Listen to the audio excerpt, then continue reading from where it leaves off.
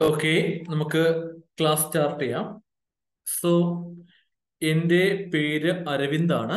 ഞാനായിരിക്കും GSTയുടെ കംപ്ലീറ്റ് ക്ലാസ്സും എടുക്കുന്നത്. നമുക്കിവിടെ 10 days ആണ് GSTയുടെ ക്ലാസ് വരുന്നത്. ഡെയിലി 1 hour ആണ്. ഈ സെയിം ടൈം ആയിരിക്കും 9 PM to 10 PM. Class live ആണെങ്കിൽ പോലും റെക്കോർഡിംഗും ആയിരിക്കും. സോ ഓരോ ദിവസത്തെ ക്ലാസ് കംപ്ലീറ്റ് ആകുമ്പോൾ റെക്കോർഡ് വീഡിയോയും പ്രൊവൈഡ് ചെയ്യും. അതായത് ഇൻ കേസ് നിങ്ങൾ ഒരു ദിവസം ലൈവ് ക്ലാസ് അറ്റൻഡ് ചെയ്യാൻ ബുദ്ധിമുട്ട് വന്നാലും പ്രോബ്ലം ഇല്ല, അതിന്റെ റെക്കോർഡ് വീഡിയോ പിന്നീട് കാണാൻ സാധിക്കും. ഓക്കെ, നമ്മുടെ ഈ 10 days വരുന്ന ക്ലാസിന്റെ പ്രധാനപ്പെട്ട പർപ്പസ് എന്താണ്? നമ്മുടെ ബിസിനസ് സ്ഥാപനത്തിന്റെ GST ബന്ധപ്പെട്ട് വരുന്ന എല്ലാ പ്രാക്ടിക്കൽ കാര്യങ്ങളും നമുക്ക് തന്നെ സ്വന്തമായി എങ്ങനെ ചെയ്യാമെന്ന് പഠിക്കാൻ വേണ്ടിയാണ്. നമുക്ക് ഈ 10 days കംപ്ലീറ്റ് ആകുമ്പോൾ നിങ്ങളുടെ സ്വന്തം ബിസിനസ് സ്ഥാപനത്തിന്റെ അല്ലെങ്കിൽ നിങ്ങൾ വർക്ക് ചെയ്യുന്ന സ്ഥാപനത്തിന്റെ GST റിട്ടേൺസ് ഫയലിംഗ് സ്വന്തമായി ചെയ്യാൻ സാധിക്കും. അതിനു വേണ്ട എല്ലാവിധ ക്ലാസ്സിന് ശേഷം നിങ്ങൾക്ക് വേണ്ട എല്ലാവിധ വർക്ക് സപ്പോർട്ടും ഡൗട്ട് ക്ലിയറിംഗ് സപ്പോർട്ടും എൻ്റെ സൈഡിൽ നിന്നുണ്ടാകും. ക്ലിയർ? ഓക്കെ, സോ നമുക്ക് ഈ പറയുന്ന ടോപ്പിക്സ് ആണ് കവർ ചെയ്യേണ്ടത്. അഡ്വാൻസ് ആയ പ്രാക്ടിക്കൽ ട്രെയിനിങ് ആണ്. ഓക്കെ, GSTയുടെ ഒരു ബേസ് മുതൽ സ്റ്റാർട്ട് ചെയ്യും. GSTയുടെ കാൽക്കുലേഷൻസ്, ഇൻപുട്ട് ടാക്സ് ക്ലെയിം ചെയ്യുന്ന കാര്യങ്ങൾ, സപ്ലൈ, ടൈപ്പ് ഓഫ് സപ്ലൈ ഏതൊക്കെയാണ്, അതിന്റെ time, value, place, GST FCM RCM composition. ഇതൊന്നും ചിലപ്പോൾ നിങ്ങൾക്ക് ഇപ്പൊ അറിയില്ലായിരിക്കും. ജസ്റ്റ് ടോപ്പിക്സ് എന്തൊക്കെയാന്ന് പറയുന്നതേ ഉള്ളൂ. ഇതൊക്കെ നമ്മൾ പഠിക്കും. ക്ലിയർ?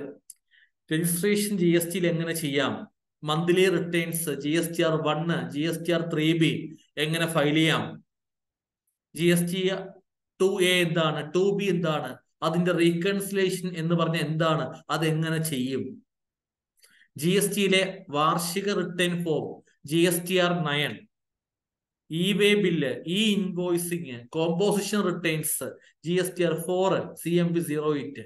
അപ്പൊ ഈ കാര്യങ്ങളൊക്കെ നമ്മൾ എന്ത് ചെയ്യും? പഠിക്കും. ഓക്കെ, നമുക്ക് ഇന്ന് ഒരു ഡെമോ ക്ലാസ് ആണ്. ഇന്ന് ഡെമോ ക്ലാസ് ആണെങ്കിൽ പോലും നമ്മൾ ഇന്ന് പഠിക്കുക GSTയുടെ ഒരു ബേസ് ആണ്.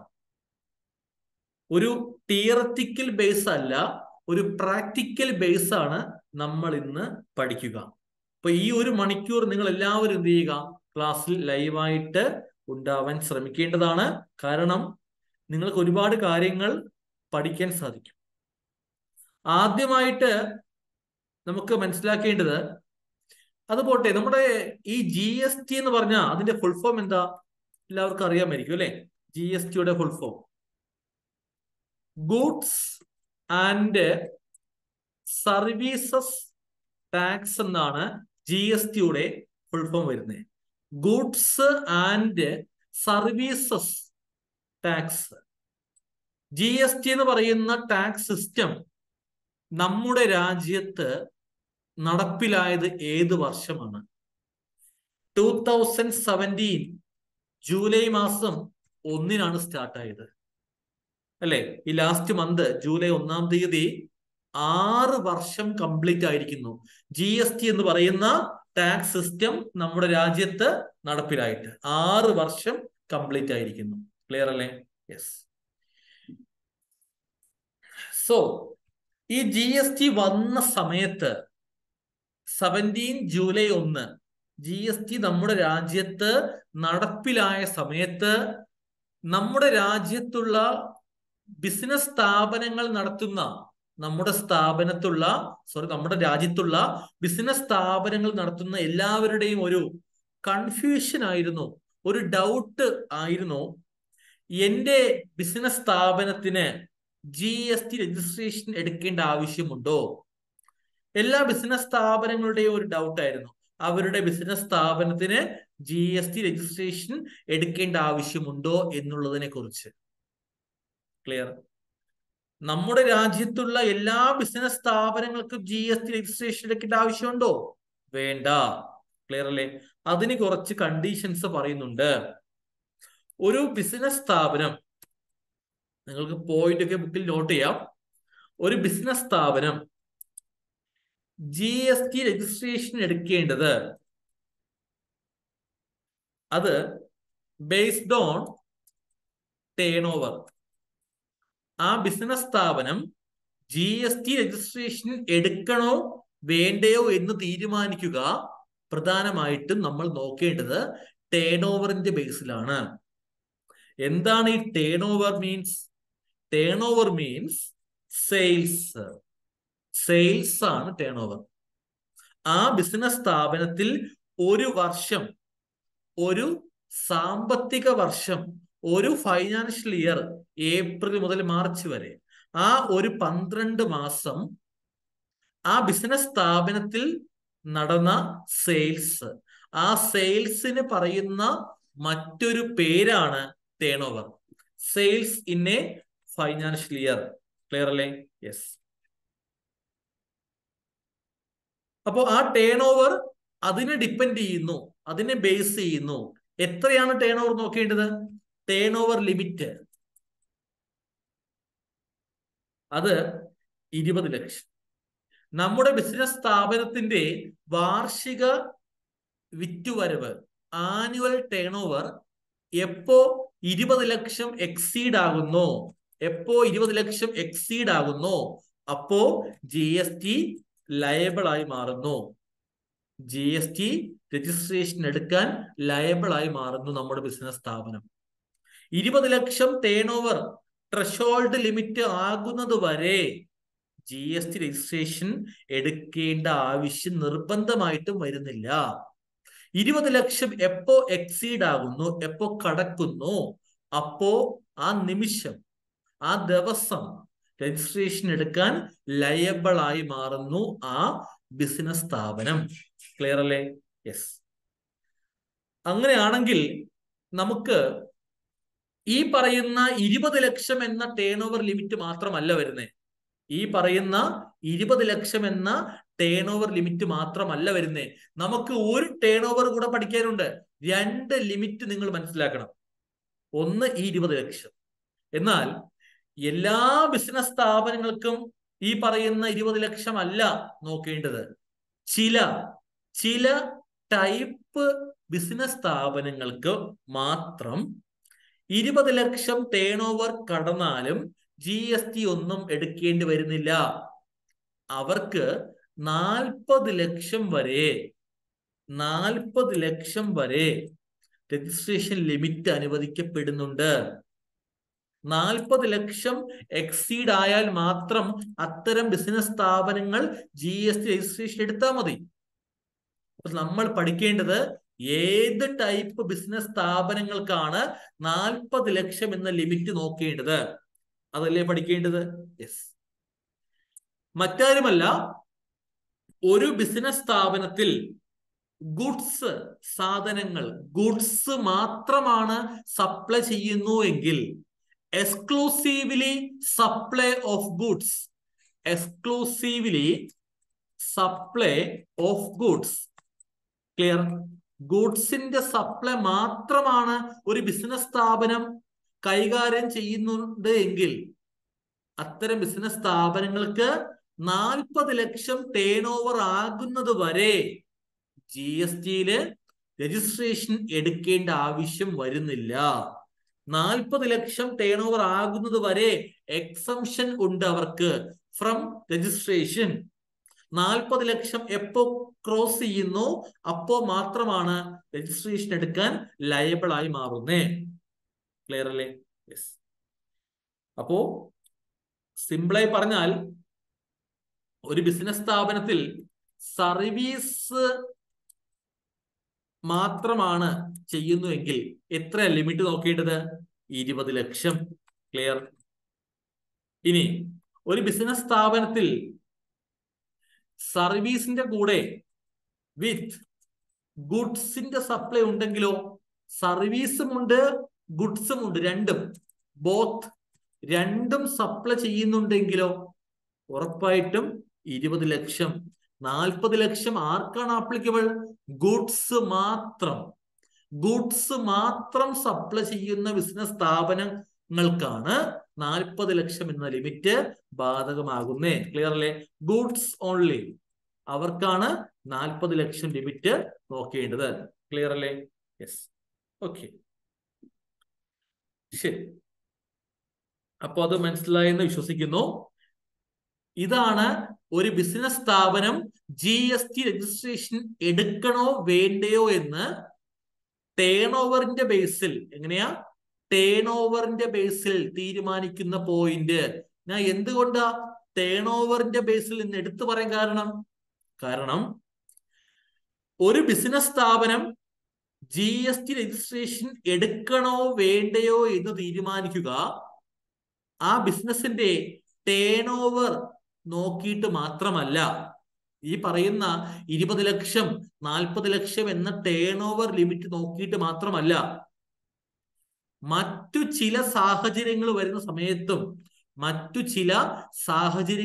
സമയത്തും GST രജിസ്ട്രേഷൻ നിർബന്ധമായിട്ടും എടുക്കേണ്ട സാഹചര്യം വരും. അതർ സം സിറ്റുവേഷൻസ്, മറ്റു ചില സാഹചര്യങ്ങൾ വരുമ്പോ ഈ ടേൺ ഓവർ നോക്കാനേ പാടില്ല, GST നിർബന്ധമായിട്ട് എടുത്തിരിക്കണം. അങ്ങനെയും ഉണ്ട്. ക്ലിയർ?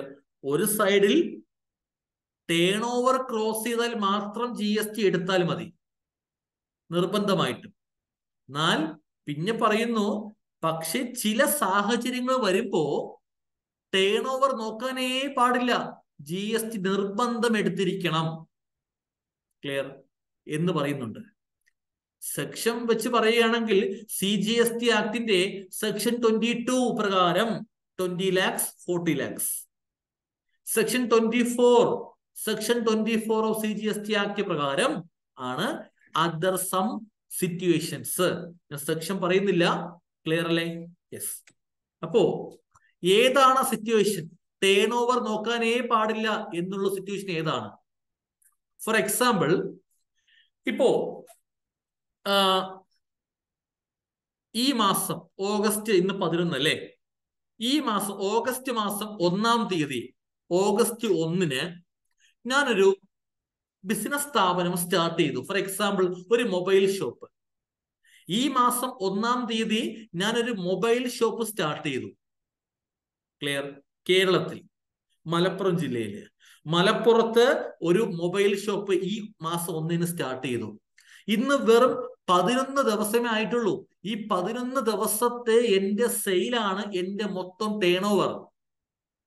ഒരിക്കലും 20 ലക്ഷമോ 40 ലക്ഷമോ ഒന്നും ക്രോസ് ആയിട്ടില്ല.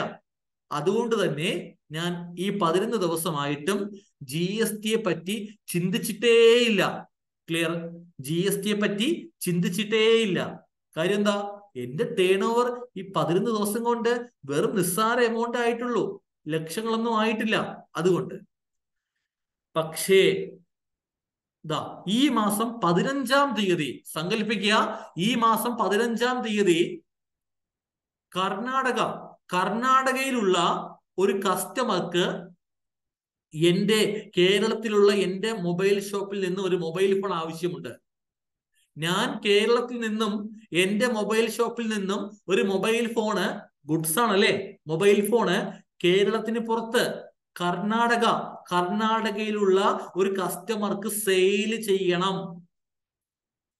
അതായത് അതിന് പറയുന്ന പേരാണ് Inter state sale of goods. കണ്ടോ? Inter state sale of goods. കേരളത്തിന് പുറത്തേക്ക് ഞാൻ എന്റെ ഗുഡ്സ് സെയിൽ ചെയ്യുന്നു. അങ്ങനെ എനിക്ക് ചെയ്യണമെങ്കിൽ ആദ്യം എന്റെ ബിസിനസ് സ്ഥാപനത്തിന്, എന്റെ മൊബൈൽ ഷോപ്പിന് GST രജിസ്ട്രേഷൻ ഞാൻ എടുത്തിരിക്കണം. ഞാൻ GST രജിസ്ട്രേഷൻ എടുത്ത് എന്റെ സ്ഥാപനത്തിന് GST നമ്പർ ഉണ്ടെങ്കിൽ മാത്രമേ എനിക്ക് Inter state sale of goods ചെയ്യാൻ സാധിക്കൂ. Clear? Yes. Irrespective of turn over, irrespective of turnover, GST registration is mandatory in this case. ഏതാ case? Interstate sale of goods. Clear അല്ലേ? യെസ്. ഓക്കെ. അതുപോലെ പക്ഷെ ഇത് വേറെ കാര്യം പറയാം. ഇവിടെ ഗുഡ്സ് കേരളത്തിന് പുറത്തേക്ക് സെയിൽ ചെയ്യാനാണ് നിർബന്ധം GST വേണമെന്ന് പറയുന്നേ. ഇത് സർവീസിന് ആപ്ലിക്കബിൾ അല്ല. It is not applicable in the case of interstate sale of service. അതിന് ആപ്ലിക്കബിൾ അല്ല. ക്ലിയർ അല്ലേ? യെസ്. ഫോർ എക്സാമ്പിൾ, എനിക്ക് ഇവിടെ മലപ്പുറം ജില്ലയിൽ കേരളത്തിൽ ഒരു GSTയുടെ ഒരു കൺസൾട്ടൻസി ഓഫീസ് എനിക്ക് ഇവിടെ ഉണ്ട്. എനിക്ക് സർവീസാ പ്രൊവൈഡ് ചെയ്യുന്നത് അല്ലേ? 20 lakhs 20 ലക്ഷം എന്റെ ഈ സ്ഥാപനത്തിന് ഇതുവരെയും ക്രോസ് ആയിട്ടില്ല. സോ ഞാൻ GST രജിസ്ട്രേഷൻ എടുത്തിട്ടില്ല. അങ്ങനെ ഇരിക്കെ കർണാടകയിലുള്ള ഒരു ബിസിനസ് സ്ഥാപനത്തിന് GSTയുടെ ഒരു ഓഡിറ്റിംഗ് ചെയ്യണം. ഞാൻ ഇവിടുന്ന് കർണാടകയിൽ പോയി ഓഡിറ്റിംഗ് സർവീസ് ചെയ്ത് കൊടുക്കുന്നു. ഇന്റർസ്റ്റേറ്റ് സർവീസ് അല്ലേ വരുന്നേ? അങ്ങനെ ചെയ്യണമെങ്കിൽ ഞാൻ ഇവിടെ കേരളത്തിൽ GST എടുക്കേണ്ട ആവശ്യമുണ്ടോ? വേണ്ട. സർവീസിന് വേണ്ട. ക്ലിയർ അല്ലേ? സർവീസ് കേരളത്തിന് പുറത്തേക്ക് ചെയ്യാൻ GST ഒന്നും നിർബന്ധം എടുക്കേണ്ട ആവശ്യം വരുന്നില്ല. ഗുഡ്സിന് വരുന്നുണ്ട്. ക്ലിയർ അല്ലേ? അപ്പൊ അത് ഒരു സാഹചര്യമാണ്. ടേൺ ഓവർ നോക്കാതെ GST രജിസ്ട്രേഷൻ എടുക്കേണ്ടി വരുന്ന ഒരു സാഹചര്യമാണത്. ക്ലിയർ അല്ലേ? ഞാൻ പറയാൻ പാടില്ല, അയ്യോ എന്റെ ടേൺ ഓവർ ഈ പറയുന്ന 20 ലക്ഷം ഒന്നും ക്രോസ് ആയിട്ടില്ലല്ലോ എന്ന് പറഞ്ഞിട്ട് കാര്യമില്ല. കേരളത്തിന് പുറത്തേക്ക് സെയിൽ ചെയ്യണമെങ്കിൽ ഗുഡ്സ് നിർബന്ധം GST എടുത്തിരിക്കണം. ക്ലിയർ അല്ലേ? സെയിലാണ് കേട്ടോ. പർച്ചേസ് ചെയ്യാം, പർച്ചേസ് എവിടെ നിന്നും ചെയ്യാം. സെയിലാണ് പറയുന്നത്. ക്ലിയർ അല്ലേ? അതുപോലെ മറ്റൊരു പോയിന്റ് ആണ്, നമുക്ക് സപ്ലൈയിങ് ത്രൂ ഇ-കൊമേഴ്സ്. എനിക്കൊരു മൊബൈൽ ഷോപ്പ് ഉണ്ട്. ഈ മാസം 1-ാം തീയതി സ്റ്റാർട്ട് ചെയ്തു. ഇന്ന് 11-ാം തീയതി ആയി. ഞാൻ എന്റെ മൊബൈൽ ഷോപ്പിന് GST രജിസ്ട്രേഷൻ എടുത്തിട്ടില്ല. ബിക്കോസ് എന്റെ turn over below 40 lakhs or 20 lakhs ആ വരുന്നത്. പക്ഷേ എനിക്ക് ചെറിയൊരു ആഗ്രഹമുണ്ട്.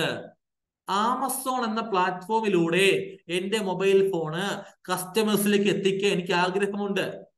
ആമസോൺ, ഫ്ലിപ്കാർട്ട് ഒക്കെ ഒരു ഇ-കൊമേഴ്സ് പ്ലാറ്റ്ഫോം ഇല്ലേ? ഇലക്ട്രോണിക് കോമേഴ്സ് പ്ലാറ്റ്ഫോം അല്ലേ?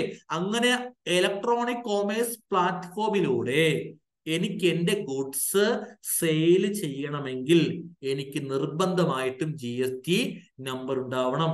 Irrespective of turn over, GST registration is mandatory in this case also. Clear അല്ലേ? യെസ്. അതുപോലെയാണ് ഈ പറയുന്ന ആമസോൺ, ഫ്ലിപ്കാർട്ട് പോലെയുള്ള ഇ-കൊമേഴ്സ് ഓപ്പറേറ്റേഴ്സ്. അവർക്കും GST നിർബന്ധം ഉണ്ടാവണം. ക്ലിയർ അല്ലേ? ഓക്കെ. അപ്പൊ അങ്ങനെ ഒരുപാട് കേസ് ഉണ്ട്. നമ്മൾ ഡീറ്റെയിൽ ആയിട്ട് പിന്നീട് പഠിക്കും. രജിസ്ട്രേഷന്റെ തിയററ്റിക്കൽ നമ്മൾ പഠിക്കും പ്രത്യേകം കേട്ടോ. സെക്ഷൻ 22 പ്രകാരം, 23 പ്രകാരം, 24, 5, 6, 7, 8, 9, 10 30 വരെ സെക്ഷൻ ഉണ്ട് രജിസ്ട്രേഷനെ കുറിച്ച്. നമ്മളത് പഠിക്കും. ക്ലിയർ അല്ലേ? ഇപ്പൊ ജസ്റ്റ് ഈ ഡെമോ ക്ലാസ്സിൽ ഞാൻ പറയുന്ന പോയിന്റ് നിങ്ങൾക്കൊരു ബേസ് ഐഡിയ, രജിസ്ട്രേഷൻ ആരാ എടുക്കേണ്ടത്, അത് ടേൺ ഓവറിന്റെ ബേസിലും അല്ലാതെ നമുക്ക് നോക്കേണ്ടി വരുന്നുണ്ട് എന്ന് നിങ്ങൾക്ക് മനസ്സിലാക്കി തരാൻ വേണ്ടി മാത്രമാണ് ഇന്ന് ഈ ടോപ്പിക് ഇവിടെ പറഞ്ഞു പോയത്. ക്ലിയർ? ഓക്കെ. സോ നിങ്ങൾക്കിത് മനസ്സിലായി എന്ന് വിശ്വസിക്കുന്നു. എല്ലാവരെയും ഞാൻ മ്യൂട്ട് ചെയ്തൊക്കെയാണ്. നിങ്ങൾക്ക് സെൽഫായിട്ട് അൺമ്യൂട്ട് ചെയ്യാൻ സാധിക്കില്ല. കാരണം നിങ്ങൾ അൺമ്യൂട്ട് ആണെങ്കിൽ നിങ്ങളുടെ ബാക്ക്ഗ്രൗണ്ട് ശബ്ദം ഇവിടെ വരും. ക്ലാസ് റെക്കോർഡിംഗും ആണ്, അത് മറ്റുള്ളവർക്ക് ബുദ്ധിമുട്ടായി മാറും. ക്ലിയർ അല്ലേ? ഓക്കെ. അപ്പൊ നിങ്ങൾക്ക് എന്തെങ്കിലും പറയാനുണ്ടെങ്കിൽ ജസ്റ്റ് ചാറ്റിൽ ടൈപ്പ് ചെയ്യാം. ക്ലിയർ? മനസ്സിലായെങ്കിൽ മനസ്സിലായി എന്ന് പറയാം, യെസ് എന്ന് പറയാം, ഇല്ലെങ്കിൽ നോ എന്ന് പറയാം. ഏതെങ്കിലും പോയിന്റിനെ റിപ്പീറ്റ് ചെയ്യണം എന്നുണ്ടെങ്കിൽ ജസ്റ്റ് ടൈപ്പ് ചെയ്യാം അവിടെ. ക്ലിയർ? ഓക്കെ. ഞാൻ സ്പീഡ് കൂടുതലാണെങ്കിൽ അത് പറയാം, സ്ലോയിൽ പോകാം. സ്ലോ ആണെങ്കിൽ പറയാം, സ്പീഡാക്കാം. ഓക്കെ. ഇല്ല നിങ്ങൾ പറയുന്ന പോലെയാണ് ചെയ്യുന്നത്. Okay, clear. ഓക്കെ, സോ നമുക്ക് ഡൗട്ട്സ് ക്ലിയറിംഗ് ഉണ്ട് ക്ലാസിന്റെ അവസാനം കേട്ടോ. ആ സമയത്ത് ഞാൻ ക്ലാസ് അവസാനിക്കുമ്പോൾ എന്ത് ചെയ്യാം, ഞാൻ മ്യൂട്ട് മാറ്റാം. അപ്പൊ നമുക്ക് എന്ത് ചെയ്യാം, സംസാരിക്കാം. Okay, clear. അപ്പൊ നിങ്ങൾ ഈ പറയുന്ന പോയിന്റ് ഒക്കെ ബുക്കിൽ നോട്ട് ചെയ്യുക കൃത്യമായിട്ട്. ഒരു ഡൗട്ട് വന്നു, ഇന്റർ സ്റ്റേറ്റ് പർച്ചേസ് GST വേണോ? വേണ്ട. നമുക്ക് GST ഇല്ലെങ്കിൽ പോലും കേരളത്തിന് പുറത്തുനിന്ന് എവിടുന്ന് നമുക്ക് എന്ത് ചെയ്യാം, പർച്ചേസ് ചെയ്യാം. GST വേണ്ട കേട്ടോ. ഓക്കെ, ദെൻ 20 ലക്ഷം ടേൺ ഓവർ GST എടുക്കണം, നിർബന്ധമാണോ? ഞാൻ പറഞ്ഞില്ലേ, ഈ പറയുന്ന സർവീസ് അല്ലെങ്കിൽ സർവീസ് വിത്ത് ഗുഡ്സ് ആണെങ്കിൽ 20 ലക്ഷം ടേൺ ഓവർ ക്രോസ് ആയ GST നിർബന്ധം എടുത്തിരിക്കണം. ഗുഡ്സ് മാത്രമാണെങ്കിൽ 40 ലക്ഷം ക്രോസ് ആയ മാത്രം എടുത്താൽ മതി. ക്ലിയർ അല്ലേ? ഓക്കെ. അടുത്തൊരു ഡൗട്ട്, കമ്പനി സ്റ്റാർട്ട് ചെയ്യുമ്പോൾ തന്നെ GST രജിസ്ട്രേഷൻ ചെയ്യുന്നത് എന്തുകൊണ്ടാണ്? കമ്പനി സ്റ്റാർട്ട് ചെയ്യുമ്പോൾ തന്നെ രജിസ്ട്രേഷൻ നമുക്കുണ്ട് എങ്കിൽ നമ്മൾ ഒരു കമ്പനി ഞാനിപ്പോ ഈ ഓഫീസ് സ്റ്റാർട്ട് ചെയ്തു. ഞാൻ ഈ ഓഫീസ് സ്റ്റാർട്ട് ചെയ്തപ്പോൾ തന്നെ GST ഞാൻ എടുക്കുക. നമുക്ക് സ്വമേധയ GST എപ്പോഴും എടുക്കാം കേട്ടോ. ഈ പറയുന്ന ലിമിറ്റ് ഒക്കെ നിർബന്ധം എടുക്കേണ്ട സാഹചര്യമാണ്. നമുക്ക് സ്വമേധയ GST എപ്പോ വേണം എടുക്കാം, അതിൽ ബുദ്ധിമുട്ടില്ല. എടുക്കാൻ കാരണം നമുക്ക് ഈ പർച്ചേസ് ചെയ്യുമ്പോൾ കൊടുക്കുന്ന ഇൻപുട്ട് ക്ലെയിം കിട്ടും. ഇപ്പൊ ഞാനിപ്പോ എന്റെ ഓഫീസിലേക്ക് ഒരു കമ്പ്യൂട്ടർ മേടിച്ചു. ഈ കമ്പ്യൂട്ടർ മേടിച്ചപ്പോ ഞാൻ സപ്ലയറിന് GST കൊടുക്കും. GST കൊടുത്ത കമ്പ്യൂട്ടർ മേടിക്കുന്നത്, ആ കൊടുക്കുന്ന GST ഇൻപുട്ട് എനിക്ക് ക്ലെയിം കിട്ടും. അത് ക്ലെയിം കിട്ടാൻ വേണ്ടിയാണ് ഞാൻ എന്ത് ചെയ്യുന്നത്, ഓഫീസ് സ്റ്റാർട്ട് ചെയ്യുമ്പോൾ തന്നെ രജിസ്ട്രേഷൻ എടുക്കുന്നത്. കാരണം നമ്മൾ ഓഫീസ് സ്റ്റാർട്ട് ചെയ്യുമ്പോൾ ഒരുപാട് അസറ്റ് പർച്ചേസ് ചെയ്യും അല്ലെ, ടേബിള്, ഫർണിച്ചർ അല്ലെ, ഇലക്ട്രിക് ഐറ്റംസ്, നമ്മുടെ AC, അതൊക്കെ പേടിക്കുമ്പോൾ കൊടുക്കുന്ന ഇൻപുട്ട് ക്ലെയിം ചെയ്യാൻ പറ്റും. അപ്പൊ നമുക്ക് GST നമ്പർ വെച്ച് പർച്ചേസ് നടത്തിയാലേ ആ ഇൻപുട്ട് ക്ലെയിം ആയി മാറത്തുള്ളൂ നമുക്ക്. ക്ലിയർ അല്ലേ? അങ്ങനെ ഇൻപുട്ട് നമുക്ക് വന്നെങ്കിൽ നമുക്ക് സെയിൽ ചെയ്യുമ്പോൾ വരുന്ന ഔട്ട്പുട്ട് ലയബിലിറ്റിയെ സെറ്റ് ഓഫ് ചെയ്യാൻ സാധിക്കും. ക്യാഷ് ആയിട്ട് പേയ്മെന്റ് വളരെ കുറയും. അപ്പൊ അത് ഞാൻ അധികം പറയുന്നില്ല, കാരണം നിങ്ങൾക്ക് ഇൻപുട്ട് ടാക്സ് എന്താന്ന് അറിയാത്തവരുണ്ടാവും, അവർക്ക് കൺഫ്യൂഷൻ ആവും കേട്ടോ. ഓക്കെ, വേ ബിൽ അടിക്കാൻ GST വേണം. വേ ബില്ലിന് GST നിർബന്ധമില്ല. നമുക്ക്, ഞാൻ സപ്ലയർ ആണ്, ഞാൻ GST രജിസ്ട്രേഷൻ എനിക്ക് ഇല്ലെങ്കിൽ പോലും എനിക്ക് വേ ബിൽ എടുക്കാം, അതിന് ബുദ്ധിമുട്ടില്ല. വേ ബിൽ ആർക്കും എടുക്കാം കേട്ടോ. സെല്ലറും കസ്റ്റമറും രണ്ടുപേർക്കും രജിസ്ട്രേഷൻ ഇല്ലെങ്കിൽ പോലും വേ ബിൽ എടുക്കാം, അതിന് ബുദ്ധിമുട്ടില്ല. ഓക്കെ, പക്ഷേ അങ്ങനെ വേ ബിൽ എടുത്ത് പോകുമ്പോ അതോറിറ്റി ചോദിക്കും എന്തുകൊണ്ട് രജിസ്ട്രേഷൻ എടുത്തിട്ടില്ല. അങ്ങനെയൊക്കെ ചോദിക്കുമ്പോൾ രജിസ്ട്രേഷൻ നമ്മൾ എടുക്കാത്ത കാരണം വ്യക്തമാക്കണം. ടേൺ ഓവർ ക്രോസ് ആയിട്ടില്ല എന്നാണെങ്കിൽ ക്രോസ് ആയിട്ടില്ല എന്ന് അതോറിറ്റിയെ നമ്മൾ തെളിയിക്കണം. ക്രോസ് ആയിട്ടില്ല, ഇത് എന്റെ ബുക്സ് ഓഫ് അക്കൗണ്ട് ഒക്കെ ചെക്ക് ചെയ്തോളൂ, ക്രോസ് ആയിട്ടില്ല. അങ്ങനെ തെളിയിക്കാൻ സാഹചര്യത്തിൽ നമ്മുടെ കയ്യില് അക്കൗണ്ടിങ് ബുക്സ് നമ്മൾ കൃത്യമായി മെയിൻറ്റെയിൻ ചെയ്തിരിക്കണം, അല്ലെങ്കിൽ പണിയാവും. ക്ലിയർ അല്ലേ? യെസ്. സോ നിങ്ങൾക്ക് ഈ പറഞ്ഞ രജിസ്ട്രേഷന്റെ പോയിന്റ് ഒക്കെ ക്ലിയർ ആയി എന്ന് വിശ്വസിക്കുന്നു. അങ്ങനെയാണെങ്കിൽ നമുക്ക് എന്ത് ചെയ്യാം, അടുത്തതിലേക്ക് പോകാം. GST രജിസ്ട്രേഷൻ എടുക്കുന്ന പാർട്സ് മാത്രമാണോ വേ ബിൽ എടുക്കേണ്ടത്? GST രജിസ്ട്രേഷൻ എടുക്കുന്ന പാർട്സ് മാത്രമാണോ? അതിന് ക്ലിയർ ആയിട്ടില്ല. രജിസ്ട്രേഷൻ ചെയ്താൽ എല്ലാ മാസവും ഫയൽ ചെയ്യേണ്ടതുണ്ടോ? നമുക്ക് 2 ടൈപ്പ് രജിസ്ട്രേഷൻ ഉണ്ട്. ഒന്ന് റെഗുലർ കോമ്പോസിഷൻ. റെഗുലർ സ്കീം ആണെങ്കിൽ നിർബന്ധമായിട്ടും നമ്മൾ രജിസ്ട്രേഷൻ എടുത്തു കഴിഞ്ഞാൽ മന്ത്ലി റിട്ടേൺ ഫയൽ ചെയ്യണം. അതിപ്പോ രജിസ്ട്രേഷൻ എടുത്തു കഴിഞ്ഞോ ബിസിനസ് നടക്കുന്നേ ഇല്ല, സെയിൽസും ഇല്ല, പർച്ചേസും ഇല്ല, ഒന്നുമില്ല, ഷോപ്പ് അങ്ങ് അടച്ചിട്ടിരിക്കുക, എങ്കിൽ പോലും റിട്ടേൺ ഫയൽ ചെയ്യണം. ക്ലിയർ അല്ലേ? റിട്ടേൺ ഫയൽ മീൻസ് നമ്മുടെ ബിസിനസിന്റെ സ്റ്റാറ്റസ് എന്താന്ന് ഡിപ്പാർട്ട്മെന്റിനെ അറിയിക്കുന്നു. ഒന്നുമില്ലെങ്കിൽ ഒന്നുമില്ല എന്ന് അറിയിക്കണം. റിട്ടേൺ ഫയൽ നിർബന്ധമായും ചെയ്യണം കേട്ടോ. ക്ലിയർ അല്ലേ? B2B GST മസ്റ്റ് ആണോ? അതിന് ലോജിക്ക് മനസ്സിലായിട്ടില്ല. ഓക്കെ, ശരി. ബാക്കി നമ്മുടെ ഡൗട്ട്സ് നമുക്ക് എന്ത് ചെയ്യാം, മ്യൂട്ട് മാറ്റുമ്പോൾ നമുക്ക് സംസാരിക്കാം കേട്ടോ. ക്ലിയർ അല്ലേ? ഓക്കെ. അപ്പോ രജിസ്ട്രേഷന്റെ ആ ഒരു ഏരിയ നിങ്ങൾക്ക് ക്ലിയർ ആയി വിശ്വസിക്കുന്നു. അങ്ങനെയാണെങ്കിൽ അടുത്തതായിട്ട് നമുക്കൊരു കാര്യം മനസ്സിലാക്കാം. ജസ്റ്റ് നിങ്ങൾ സങ്കല്പിക്കുക, നമ്മുടെ ബിസിനസ് സ്ഥാപനം GST രജിസ്റ്റേർഡ് ആണ്. സങ്കല്പിക്കുക നമ്മുടെ ബിസിനസ് സ്ഥാപനത്തിന് GST നമ്പർ ഉണ്ട്. സങ്കല്പിക്കുക. ക്ലിയർ അല്ലേ? സങ്കല്പിക്കുക രജിസ്ട്രേഷൻ എടുത്തു, GST രജിസ്റ്റേർഡ് ആണ് നമ്മുടെ സ്ഥാപനം. സങ്കല്പിക്കുക. അങ്ങനെയാണെങ്കിൽ എന്താണ് പ്രത്യേകത? എന്താണ് പ്രത്യേകത നോക്കാം. ക്ലിയർ അല്ലേ? Okay, yes. സോ നിങ്ങൾ സങ്കല്പിക്കുക, നമുക്ക് ഒരു മൊബൈൽ ഷോപ്പാണ്. അതായത് മൊബൈൽ ഫോണൊക്കെ പർച്ചേസ് ചെയ്ത് കസ്റ്റമർക്ക് മൊബൈൽ ഫോൺ സെയിൽ ചെയ്യുന്ന ഒരു പക്ക ട്രേഡിംഗ് കച്ചവടം മൊബൈൽ ഫോണിന്റെ. സങ്കല്പിക്കുക, ദാ ഇതാണ് ഞാൻ എൻ്റെ മൊബൈൽ ഷോപ്പിൽ നിന്നും കസ്റ്റമർക്ക് സെയിൽ ചെയ്യുന്ന മൊബൈൽ ഫോൺ. ക്ലിയർ? ഇതാണ് ഈ മൊബൈൽ ഫോണിന്റെ സെല്ലിംഗ് പ്രൈസ്. ഞാൻ ഈ മൊബൈൽ ഫോൺ കസ്റ്റമർക്ക് സെയിൽ ചെയ്യുന്ന പ്രൈസ് എന്ന് പറയുമ്പോ സങ്കല്പിക്കുക, അത് 1000 രൂപയാണ്. 1000. ക്ലിയർ? 1000 രൂപയ്ക്കാണ് ഞാൻ ഈ മൊബൈല് കസ്റ്റമർക്ക് സെയിൽ ചെയ്യുന്നത്. ക്ലിയർ? യെസ്. നിങ്ങൾ സങ്കല്പിക്കേണ്ടത്, ഇന്ന് എത്ര ഡേറ്റ്? ഇന്ന് ഡേറ്റ് ഓഗസ്റ്റ് മാസം അല്ലെ? ഇന്ന് ഡേറ്റ് ഓഗസ്റ്റ് മാസം 11. ഓക്കെ, ഇന്നാണ് ഈ 11-ാം തീയതി. ഇന്നാണ് നമ്മുടെ മൊബൈൽ ഷോപ്പിന് GST രജിസ്ട്രേഷൻ കിട്ടിയ ദിവസം. എന്നാൽ ഇന്നലെ വരെ ഓഗസ്റ്റ് 10-ാം തീയതി വരെ എന്തില്ല? GST ഇല്ല. അപ്പൊ ഇന്നലെ വരെ ഞാൻ ഈ 1000 രൂപയുടെ മൊബൈൽ ഫോണ് കസ്റ്റമർക്ക് സെയിൽ നടത്തിയത് 1000 രൂപയ്ക്കാണ്. മൊബൈൽ ഫോൺ കസ്റ്റമർക്ക് സെയിൽ ചെയ്യുന്നു, കസ്റ്റമറിന്റെ കയ്യിൽ നിന്ന് 1000 രൂപ കളക്ട് ചെയ്യുന്നു അല്ലേ? കസ്റ്റമർക്ക് മൊബൈൽ ഫോൺ കൊടുക്കുന്നു, കസ്റ്റമറിന്റെ കയ്യിൽ നിന്ന് 1000 രൂപ ഞാൻ കളക്ട് ചെയ്യുന്നു. എന്റെ കയ്യിൽ 1000 രൂപ വന്നു അല്ലേ? Sale of mobile phone. ഈ 1000 രൂപ എന്റെ എന്താ? എന്റെ സ്വന്തം. ഈ 1000 രൂപ എന്റെ സ്വന്തം സെയിൽ ഇൻകം. എനിക്ക് ആ 1000 എടുത്ത് എന്റെ പോക്കറ്റിൽ വെക്കാം. ഇതിൽ നിന്നും ആർക്കും ഒന്നും കൊടുക്കേണ്ട ആവശ്യമില്ല. ക്ലിയർ? പക്ഷേ എന്നാൽ ഇന്ന് ഓഗസ്റ്റ് 11 എന്താ പ്രത്യേകത? ഓഗസ്റ്റ് 11-ാം തീയതി എന്താ പ്രത്യേകത? എന്റെ മൊബൈൽ ഷോപ്പിന് GST രജിസ്ട്രേഷൻ കിട്ടിയ ദിവസമാണ് ഇന്ന്. സോ ഇന്ന് മുതൽ ഈ 1000 രൂപയുടെ മൊബൈൽ ഫോണ് എനിക്ക് 1000 രൂപയ്ക്ക് സെയിൽ ചെയ്യാൻ പറ്റില്ല. ക്ലിയർ? GSTയില് നമ്മുടെ രാജ്യത്ത് വ്യത്യസ്തമായ ഓരോ റേറ്റ് ഓഫ് ടാക്സ് വരുന്നുണ്ട്. ഓരോ ഗുഡ്സിനും ഓരോ സർവീസിനും ഓരോ റേറ്റ് ഓഫ് GST വരുന്നുണ്ട്.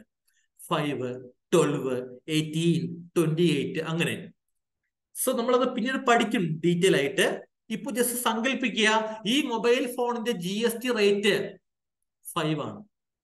5% ഈ മൊബൈൽ ഫോണിന്റെ റേറ്റ് ഓഫ് ടാക്സ് വരുന്നത്. ജസ്റ്റ് സങ്കല്പിക്കുക.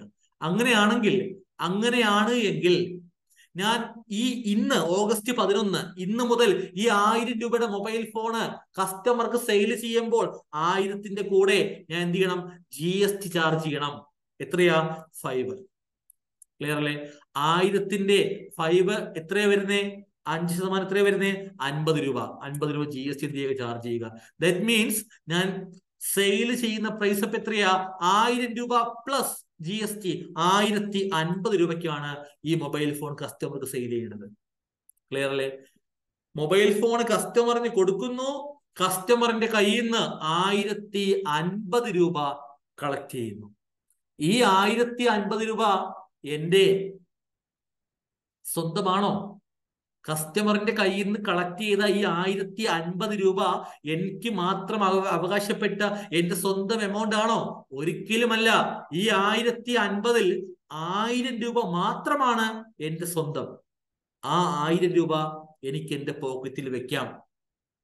എന്നാൽ ഈ 50 രൂപ എന്ന് പറയുമ്പോ അത് GST ആണ്. 50 രൂപ GST ആണ്. അതൊരിക്കലും എന്റെ സ്വന്തം വരുമാനമല്ല. അതെനിക്ക് ഒരിക്കലും എന്റെ പോക്കറ്റിൽ വെക്കാൻ പറ്റില്ല. കസ്റ്റമറിന്റെ കയ്യിൽ നിന്ന് കളക്ട് ചെയ്ത ഈ 50 രൂപ GST ഞാനത് അതുപോലെ ഗവൺമെന്റിന് കൊടുക്കേണ്ടതാണ്. ക്ലിയർ അല്ലേ? ആ 50 രൂപ GST ഞാൻ ഗവൺമെന്റിന് കൊടുക്കേണ്ടതാണ്. അത് എന്റെ ലൈബിലിറ്റിയാണ്, എന്റെ ബാധ്യതയാണ്. ക്ലിയർ അല്ലേ? യെസ്. ദാറ്റ് മീൻസ് ഈ 1000 രൂപ എനിക്ക് എന്താ? എന്റെ സെയില് ഇൻകം ആണ്. ക്ലിയർ അല്ലേ? 50 രൂപ എനിക്ക് എന്താ? 50 രൂപ എന്റെ GST ആണ്. ഇത് ഞാൻ ആർക്ക് കൊടുക്കേണ്ടതാണ്? ലയബിൾ അല്ലെ? എന്റെ ലൈബിലിറ്റി ആണിത്. ആരോട്? To government. ഞാൻ ഗവൺമെന്റിന് കൊടുക്കാനുള്ള എന്റെ ലൈബിലിറ്റി ആയി 50 രൂപ GST. ഈ ലൈബിലിറ്റിക്ക് നമ്മൾ ഒരു പേര് വിളിക്കും. ആ പേരാണ് ഔട്ട്പുട്ട് GST. ആ പേരാണ് ഔട്ട്പുട്ട് GST. അപ്പൊ എന്താണ് ഔട്ട്പുട്ട് GST എന്ന് ചോദിച്ചാൽ എന്ത് പറയും? ഔട്ട്പുട്ട് GST എന്താണെന്ന് ചോദിച്ചാൽ നമ്മുടെ ബിസിനസ് സ്ഥാപനത്തിൽ നിന്നും ഗുഡ്സ് ആയിക്കോട്ടെ, സർവീസ് ആയിക്കോട്ടെ, കസ്റ്റമറിന് കൊടുക്കുമ്പോ കസ്റ്റമറിന്റെ കയ്യിൽ നിന്ന് നമ്മൾ കളക്ട് ചെയ്യുന്ന GST വിളിക്കുന്ന പേരാണ് ഔട്ട്പുട്ട് GST. ഔട്ട്പുട്ട് GST നമ്മുടെ ബിസിനസ്സിന് എപ്പോഴും എന്തായിരിക്കും? അത് ഒരു ലൈബിലിറ്റി ആയിരിക്കും. ക്ലിയർ അല്ലേ? നമ്മളത് അതേപോലെ ഗവൺമെന്റിന് കൊടുക്കാനുള്ള പൈസയാണ്. മനസ്സിലായോ? യെസ്. അപ്പോ എന്താണ് ഔട്ട്പുട്ട് GST എന്ന് പറയാൻ വേണ്ടി മാത്രമാണ് ഞാൻ ഈ കാര്യങ്ങൾ പറഞ്ഞു പോയത് കേട്ടോ. ക്ലിയർ ആണല്ലോ? യെസ്. എന്നാൽ ഒരു ബിസിനസ് സ്ഥാപനത്തിൽ പ്രധാനമായിട്ടും വരുന്ന 2 ആക്ടിവിറ്റി എന്തൊക്കെയാ? ഒരു ബിസിനസ് സ്ഥാപനത്തിൽ പ്രധാനമായിട്ടും വരുന്ന 2 ആക്ടിവിറ്റി എന്തൊക്കെയാ? ഒന്ന് ഈ പറയുന്ന സെയില്. ക്ലിയർ? ഒന്ന് ഈ പറയുന്ന സെയിൽ അല്ലെ? 2 പർച്ചേസ്. GST സെയിൽസിനെ ഔട്ട്വേർഡ് സപ്ലൈ എന്ന് പറയും, പർച്ചേസിനെ ഇൻവേർഡ് സപ്ലൈ എന്ന് വിളിക്കും. ക്ലിയർ? നമ്മുടെ മൊബൈൽ ഷോപ്പിൽ ഈ മൊബൈൽ ഫോണ് സെയിൽ ചെയ്യാൻ സാധിക്കണമെങ്കിൽ മൊബൈൽ ഫോൺ ആദ്യം പർച്ചേസ് ചെയ്യണ്ടേ? ഞാൻ എൻ്റെ മൊബൈൽ ഷോപ്പിൽ മൊബൈൽ ഫോൺ പർച്ചേസ് ചെയ്യണം. പർച്ചേസ് ചെയ്ത് കൊണ്ടുവന്ന ശേഷമല്ലേ ഈ മൊബൈൽ ഫോൺ കസ്റ്റമർക്ക് സെയിൽ ചെയ്യേണ്ടത്? യെസ്. അപ്പോ സെയിൽ ചെയ്യും മുമ്പ് ആദ്യം ഞാൻ മൊബൈൽ ഫോൺ പർച്ചേസ് ചെയ്യണം. ഞാൻ എന്ത് ചെയ്തു? നമ്മുടെ ഷോപ്പിന് GST ഉണ്ടല്ലോ. ക്ലിയർ? ഞാൻ എന്ത് ചെയ്തു? എന്റെ മൊബൈൽ ഷോപ്പിലേക്ക് സെയിൽ ചെയ്യാൻ വേണ്ടി മൊബൈൽ ഫോൺ ആവശ്യമുണ്ട്. സോ മൊബൈൽ ഫോൺ പർച്ചേസ് ചെയ്യണം. ഞാൻ മൊബൈൽ ഫോൺ പർച്ചേസ് ചെയ്യാൻ വേണ്ടി മൊബൈൽ ഫോണൊക്കെ ഹോൾസെയിൽ ആയിട്ട് സെയിൽ ചെയ്യുന്ന ഒരു സെല്ലർ ഉണ്ട്, ഒരു സപ്ലയർ ഉണ്ട്. ഇതാ അവിടെ. ഞാൻ എന്ത് ചെയ്തു? ആ സപ്ലയറിന്റെ അടുത്തേക്ക് പോകുന്നു. ഇതിനാ? മൊബൈൽ പർച്ചേസ് ചെയ്യാൻ വേണ്ടി. ക്ലിയർ? ഞാൻ ആ സപ്ലയറിന്റെ അടുത്ത് മൊബൈൽ പർച്ചേസ് ചെയ്യാൻ വേണ്ടി പോയപ്പോ ആണ് ഞാൻ ഒരു കാര്യം മനസ്സിലാക്കിയത്. എന്താ? ആ സപ്ലയറും എന്നെ പോലെയാണ് എന്ന് പറഞ്ഞ ആ സപ്ലയറും എന്നെ പോലെ GST രജിസ്റ്റേർഡ് ആയ സപ്ലയർ ആണ് അദ്ദേഹം. അപ്പോ എന്താ പ്രത്യേകത? ആ സപ്ലയർക്ക് GST രജിസ്ട്രേഷൻ ഉണ്ട് എങ്കിൽ അദ്ദേഹത്തിന്റെ കയ്യിൽ നിന്ന് ഞാൻ മൊബൈൽ ഫോണ് ഗുഡ്സ് പർച്ചേസ് ചെയ്യുകയാണെങ്കിൽ ഉറപ്പായിട്ടും ഞാൻ അദ്ദേഹത്തിന് GST കൊടുക്കേണ്ടി വരും. പർച്ചേസ് ചെയ്യുമ്പോൾ ആ സപ്ലയർക്ക് ഞാൻ GST കൊടുക്കേണ്ടി വരും. ആ സപ്ലയർ എനിക്ക് മൊബൈൽ സെയിൽ ചെയ്യുമ്പോൾ എന്റെ കയ്യിൽ നിന്ന് അദ്ദേഹം GST കളക്ട് ചെയ്യും. ക്ലിയർ അല്ലേ? അദ്ദേഹത്തിന്റെ കയ്യിൽ നിന്ന് ഞാൻ മൊബൈൽ പർച്ചേസ് ചെയ്യുമ്പോൾ, എനിക്ക് പർച്ചേസ് അല്ലേ, ഞാൻ അങ്ങനെയല്ലേ പറയേണ്ടത്, ഞാൻ അദ്ദേഹത്തിന്റെ കയ്യിൽ നിന്ന് മൊബൈൽ പർച്ചേസ് ചെയ്യുമ്പോൾ അദ്ദേഹത്തിന് ഞാൻ GST കൊടുക്കും. പർച്ചേസ് ചെയ്യുമ്പോൾ സപ്ലയറിന് കൊടുക്കുന്ന GST വിളിക്കുന്ന പേരാണ് ഇൻപുട്ട് GST. ക്ലിയർ അല്ലേ? പർച്ചേസ് ചെയ്യുമ്പോൾ സപ്ലയറിന് കൊടുക്കുന്ന GST വിളിക്കുന്ന പേരാണ് ഇൻപുട്ട് GST. ഈ ഇൻപുട്ട് GST നമ്മുടെ ബിസിനസ്സിന് അതൊരു അസറ്റ് ആണ്. ഈ ഇൻപുട്ട് GST നമ്മുടെ ബിസിനസ്സിന് അതൊരു അസറ്റ് ആണ്. ക്ലിയർ അല്ലേ? സമ്പത്താണ്.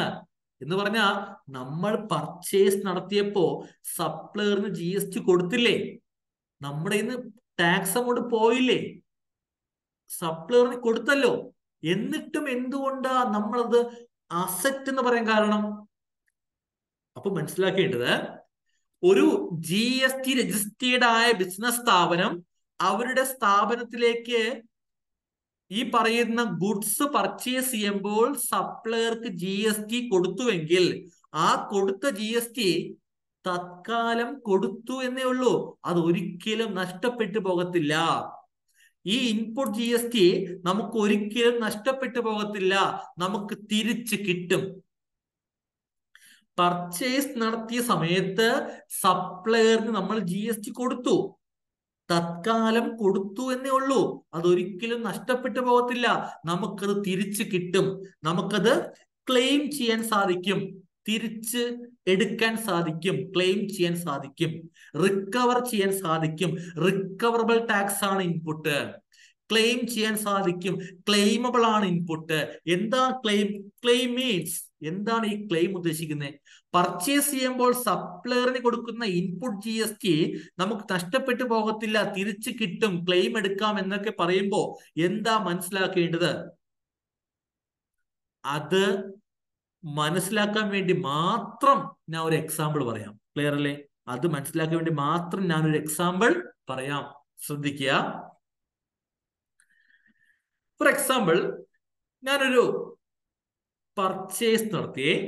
ഞാൻ പർച്ചേസ് നടത്തിയപ്പോ സപ്ലയർക്ക് ഒരു 800 രൂപ ഞാൻ GST കൊടുത്താണ് പർച്ചേസ് നടത്തിയത്. ക്ലിയർ അല്ലേ? മൊബൈൽ ഫോൺ പർച്ചേസ് നടത്തി 800 രൂപ GST സപ്ലയറിന് കൊടുത്തു. ഇൻപുട്ട് GST ആണ്. ക്ലിയർ? അതേ സമയത്ത് ഞാൻ ഈ പർച്ചേസ് നടത്തി കൊണ്ടുവന്ന മൊബൈൽ ഫോണിലെ ഞാൻ എന്ത് ചെയ്തു? എന്റെ കസ്റ്റമർക്ക് സെയിൽ ചെയ്തു. സെയിൽ നടത്തുമ്പോൾ ഞാൻ ഔട്ട്പുട്ട് GST കളക്ട് ചെയ്യില്ലേ? കളക്ട് ചെയ്യുമല്ലോ അല്ലെ?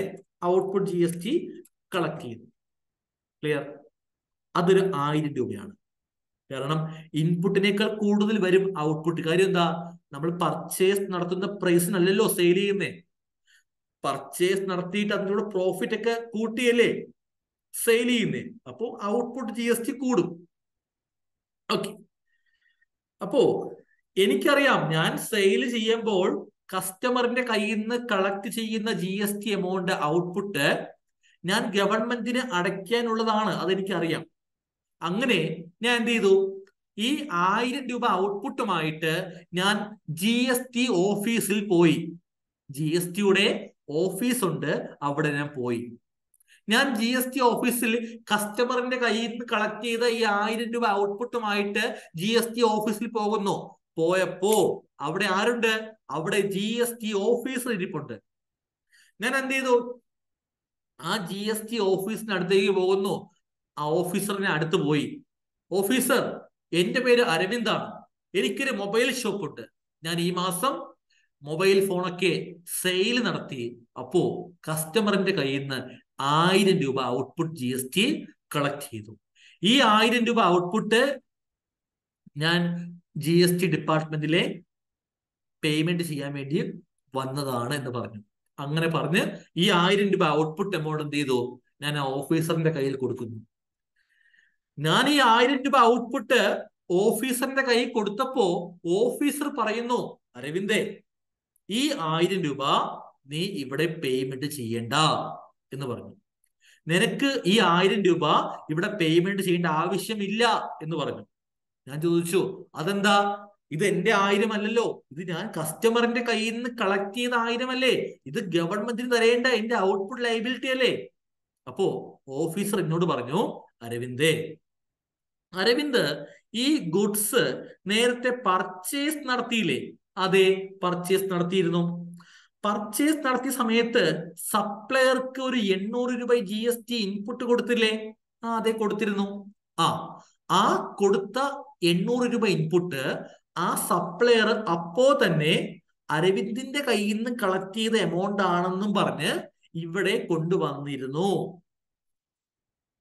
ഓഫീസർ പറയുന്നു, ആ സപ്ലയർ അന്ന് കൊണ്ടുവന്ന 800 രൂപ എന്റെ കയ്യിൽ ഇരിപ്പുണ്ട് എന്ന് സപ്ലയർ എന്നോട് പറയുന്നു. എന്ന് പറയുമ്പോ എന്റെ ടാക്സ് അല്ലേ ആ 800? ഞാനല്ലേ സപ്ലയർക്ക് ആ 800 കൊടുത്തേ? എന്റെ കയ്യിൽ നിന്നല്ലേ 800 സപ്ലയർ മേടിച്ച് ഗവൺമെന്റിന് കൊടുത്തേ. യെസ്. പറയുമ്പോ എന്റെ ഇവിടത്തെ മൊത്തം ലൈബിലിറ്റി എത്രയാ? എന്റെ ലൈബിലിറ്റി എന്ന് പറയുമ്പോ ഞാൻ സെയിൽ നടത്തി കസ്റ്റമറിന്റെ കയ്യിൽ നിന്ന് കളക്ട് ചെയ്ത എമൗണ്ട് ആണ് എന്റെ ലൈബിലിറ്റി. എത്രയാ? 1000. അപ്പോ ഞാൻ ഈ 1000 രൂപ ലൈബിലിറ്റി ഗവൺമെന്റിന് കൊടുത്താൽ മതി. അതിൽ ഓൾറെഡി ഞാൻ പർച്ചേസ് നടത്തിയതിലൂടെ സപ്ലയറിലൂടെ 800 രൂപ കൊടുത്തിട്ടുണ്ട് ഗവൺമെന്റിന്. ഇനി അപ്പോ 1000 കൊടുക്കേണ്ട ആവശ്യമുണ്ടോ? വീണ്ടും വേണ്ട. 800 ഓട്ടോമാറ്റിക് നേരത്തെ എത്തിയിട്ടുണ്ടല്ലോ അവിടെ എന്റെ പൈസ തന്നെ. ഞാൻ ഇനി എത്ര കൊടുത്താൽ മതി? ഞാൻ ഇനി 200 കൊടുത്താൽ മതി. ഞാൻ 200 കൊടുത്ത 1000 രൂപ സെറ്റിൽഡ് ആയില്ലേ അവിടെ? ക്ലിയർ അല്ലേ? അപ്പോ ഞാൻ നമ്മള് ഒരു ബിസിനസ് സ്ഥാപനം GST രജിസ്ട്രേഷൻ എടുത്ത അയാൾക്ക് GST ഇനത്തിൽ 1 രൂപ പോലും നഷ്ടം വരുന്നില്ല. ക്ലിയർ? അദ്ദേഹം പർച്ചേസ് ചെയ്യുമ്പോൾ GST സപ്ലറിന് കൊടുക്കുന്നുണ്ടെങ്കിൽ ആ എമൗണ്ട് നഷ്ടപ്പെട്ടു പോയോ? ഒരിക്കലും നഷ്ടപ്പെട്ടു പോയിട്ടില്ല. അത് എവിടുന്ന് റിക്കവർ ചെയ്തു? കസ്റ്റമറിന്റെ കയ്യിൽ നിന്ന്. ക്ലിയർ?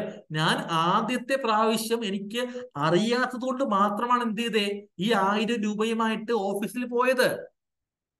ഇനി ഞാൻ പോവില്ല. ഇനി എനിക്കറിയാം. എന്തറിയാം? കസ്റ്റമറിന്റെ കയ്യിൽ നിന്ന് 1000 കിട്ടി. ഈ 1000 ഞാൻ അടയ്ക്കേണ്ട ആവശ്യമുണ്ടോ? വേണ്ട. ഞാൻ പർച്ചേസ് നടത്തിയപ്പോ സപ്ലയറിന് കൊടുത്തില്ലേ ടാക്സ് ഇൻപുട്ട്? അത് ഇതിൽ നിന്ന് എടുക്കാം. ഇതിന് എടുത്ത് ഞാൻ എന്റെ പോക്കറ്റ് വെക്കുക. ബാക്കിയുള്ള 200 മാത്രം കൊടുത്താൽ മതി എന്ന് എനിക്കറിയാം ഇപ്പോ. ക്ലിയർ അല്ലേ? യെസ്. അപ്പൊ ഞാൻ എന്റെ ഇൻപുട്ട് GST ക്ലെയിം എടുത്തു, തിരിച്ചെടുത്തു. എവിടുന്നാ? കസ്റ്റമറിന്റെ കയ്യിൽ നിന്ന് ഈടാക്കി. കസ്റ്റമറിന്റെ കയ്യിൽ നിന്ന് മേടിച്ച് എന്റെ ഇൻപുട്ട് ഞാൻ എടുത്ത് മാറ്റിയിട്ട് ബാക്കിയുള്ള ഔട്ട്പുട്ട് മാത്രം 200 മാത്രം എന്ത് ചെയ്തു? ഗവൺമെന്റിന് കൊടുത്തു. ക്ലിയർ അല്ലേ? യെസ്. ആ 200 നീ കൊടുക്കാൻ വേണ്ടി ഓഫീസിൽ പോകേണ്ട ആവശ്യമൊന്നുമില്ല. ഓൺലൈൻ ചെയ്താൽ മതി എന്ന് ഓഫീസറിനോട് പറഞ്ഞു. ഓക്കെ. ഓൺലൈൻ പേയ്മെന്റ് ചെയ്യാൻ സാധിക്കും. ഇതാണ് ഇൻപുട്ട് ക്ലെയിം എടുക്കുക എന്ന് പറഞ്ഞാൽ ഉദ്ദേശിക്കുന്നത്. മനസ്സിലായോ? അതുകൊണ്ടാണ് നമ്മൾ എന്ത് ചെയ്യുന്നത്? ഈ ഇൻപുട്ട് GST നമ്മുടെ ബിസിനസ്സിന് അത് ഒരു അസറ്റ് എന്ന് പറയാൻ കാരണം. ക്ലിയർ അല്ലേ? Output liability, output GST liability ആണ്. ഇൻപുട്ട് GST നമുക്ക് എന്താണ്? അതൊരു അസറ്റ് ആണ്. ക്ലിയർ അല്ലേ? യെസ്. നമുക്ക് ഒരുപാട് കമ്പ്യൂട്ടേഷൻസ് നമ്മൾ ചെയ്യും കേട്ടോ. ഇതിൽ കണ്ടില്ലേ GST calculations, ITC rules. ITC means input tax credit ആണ്.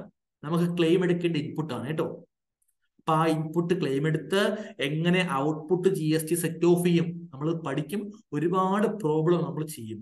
വ്യത്യസ്തമായ പല ടൈപ്പ് പ്രോബ്ലംസ് കിട്ടും. ക്ലിയർ? ഓക്കെ. ക്ലിയർ അല്ലേ? യെസ്. അപ്പൊ ഈ ഒരു കാര്യം നിങ്ങൾക്ക് മനസ്സിലായോ? ഓക്കെ ആണോ?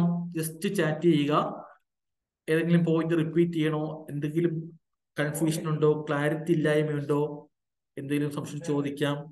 ഓക്കെ ആണെങ്കിൽ ഓക്കെ പറയാം. ഓക്കെ ആണെങ്കിൽ പറയാം. എന്റെ രീതി ഇങ്ങനെയാണ്. സോ നിങ്ങൾക്ക് ഇതിൽ എന്തെങ്കിലും ബുദ്ധിമുട്ടുണ്ടെങ്കിൽ പറയണം. സ്പീഡ് കൂടുതലാണെങ്കിൽ പറയാം. ഓക്കെ. എന്റെ ക്ലാസ് ഇങ്ങനെ വരുന്നത്, എന്റെ രീതി, എന്റെ ശൈലി ഇങ്ങനെയാണ്. എന്തെങ്കിലും ബുദ്ധിമുട്ട് നിങ്ങൾ ഫേസ് ചെയ്യുന്നുണ്ടെങ്കിൽ പറയാം. പറഞ്ഞ കാര്യം വീണ്ടും വീണ്ടും വീണ്ടും റിപ്പീറ്റേഷൻ നിങ്ങൾക്ക് ഫീൽ ചെയ്യുന്നുണ്ടെങ്കിൽ പറയാം. ഓക്കെ. ക്ലിയർ? സോ അങ്ങനെയാണെങ്കിൽ നമുക്ക് ഒരു കാര്യം കൂടെ പറഞ്ഞിട്ട് ഡെമോ ക്ലാസ് നമുക്ക് വൈൻഡപ്പ് ചെയ്യാം. ക്ലിയർ?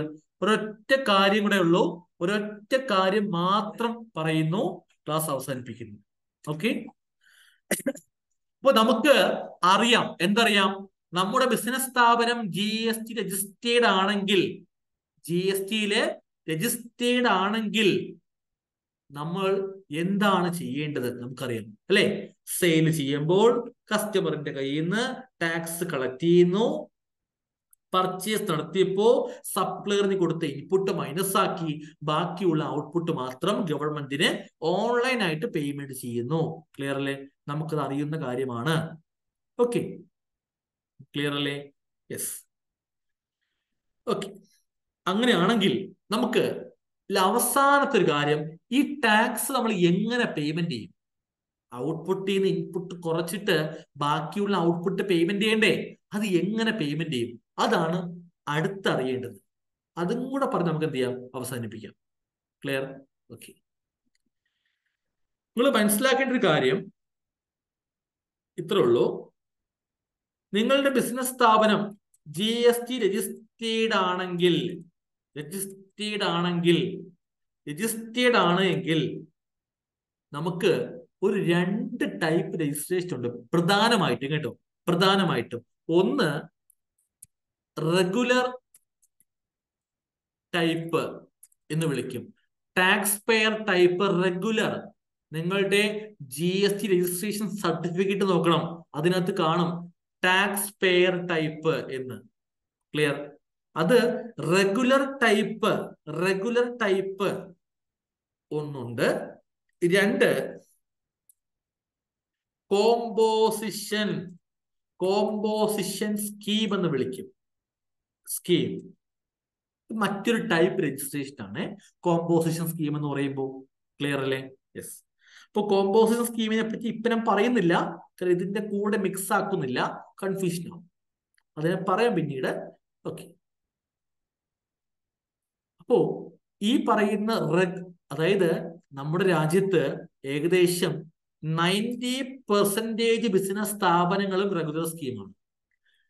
10% മാത്രമാണ് കോമ്പോസിഷൻ സ്കീം വരുന്നത്. ഇത്രയും കുറവാണ് കേട്ടോ. ഓക്കെ. യെസ്. അപ്പൊ ഞാൻ പറഞ്ഞ പോയിന്റ് ടാക്സ് പേയ്മെന്റിനെ കുറിച്ചല്ലേ. അപ്പൊ അത് പറയുമ്പോ ശ്രദ്ധിക്കേണ്ടത്, നമുക്ക് നിങ്ങളുടെ ബിസിനസ് സ്ഥാപനം GST രജിസ്റ്റേർഡ് ആണെങ്കിൽ നിർബന്ധമായിട്ടും 2 കാര്യങ്ങൾ നമ്മൾ മന്ത്ലി ചെയ്യണം. ക്ലിയർ? 2 കാര്യങ്ങൾ മന്ത്ലി ചെയ്യണം, നിർബന്ധമാണ്. ഒന്നാമത്തെ കാര്യം, നമ്പർ 1, ഒന്നാമത്തെ കാര്യം മറ്റൊന്നുമല്ല, നമ്മുടെ ബിസിനസ് സ്ഥാപനത്തിൽ ആ ഒരു മാസം എത്ര സെയിൽ നടന്നു, സെയിൽസ് ഡീറ്റെയിൽസ് വളരെ ഡീറ്റെയിൽ ആയിട്ട് നമ്മൾ എന്ത് ചെയ്യുക, ഇൻഫോം ചെയ്യുക to GST department. Clear? Sales details വളരെ ഡീറ്റെയിൽ ആയിട്ട് GST ഡിപ്പാർട്ട്മെന്റിനെ നമ്മൾ മന്ത്ലി അറിയിക്കണം, ഇൻഫോം ചെയ്യണം. അതോറിറ്റി, നമ്മുടെ സ്ഥാപനത്തിൽ ഈ മാസം ഇത്ര സെയിൽ നടന്നു, B2B sale, B2C sale, export sale, debit not, credit note, അങ്ങനെ ഒരുപാട് ടൈപ്സ് നമ്മൾ പഠിക്കും അതൊക്കെ. ക്ലിയർ?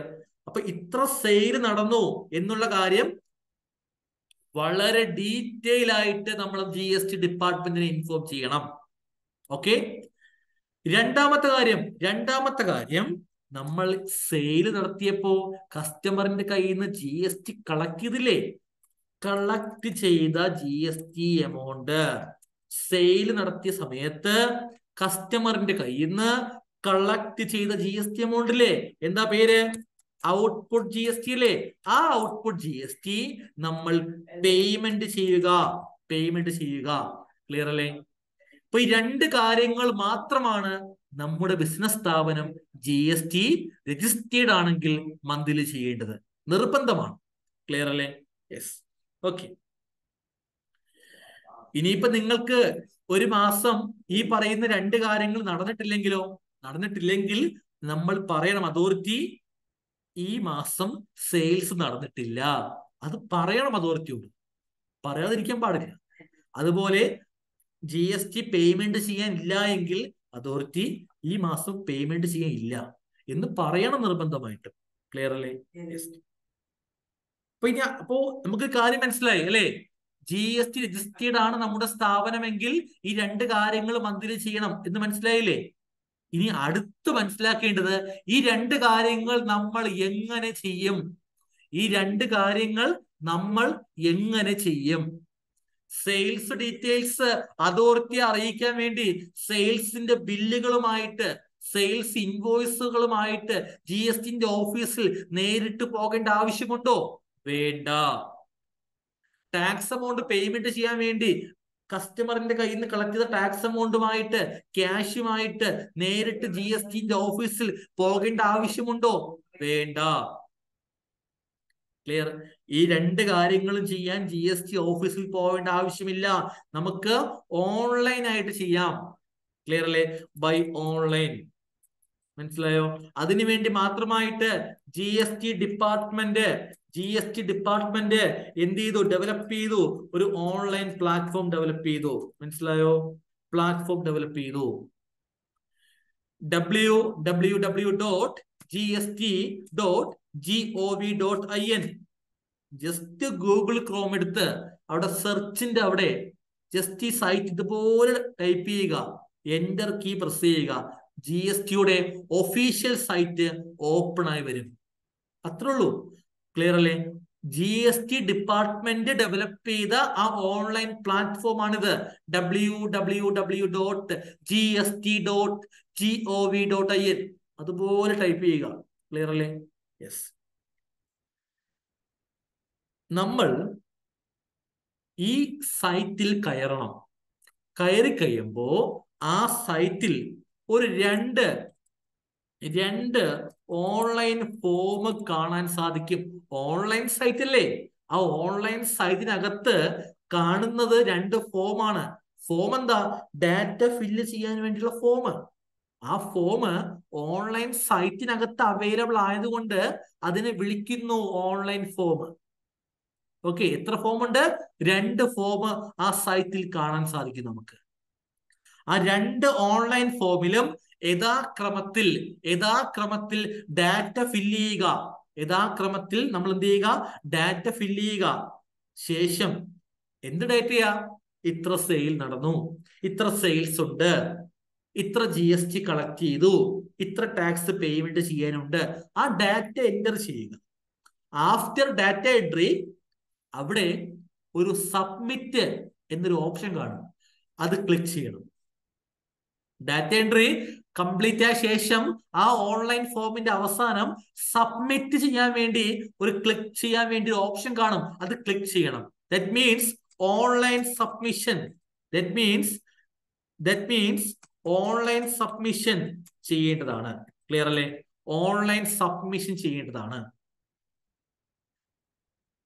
ഇനി മനസ്സിലാക്കേണ്ടത്, ഈ കാണുന്ന രണ്ട് ഓൺലൈൻ ഫോമില്ലേ, ഈ ഓൺലൈൻ ഫോമിനെ നമ്മൾ മറ്റൊരു പേരിട്ട് വിളിക്കും. ആ പേരാണ് റിട്ടേൺസ്. എന്താണ്? റിട്ടേൺസ്. ഇപ്പൊ എന്താണ് റിട്ടേൺസ് എന്ന് മനസ്സിലായില്ലേ?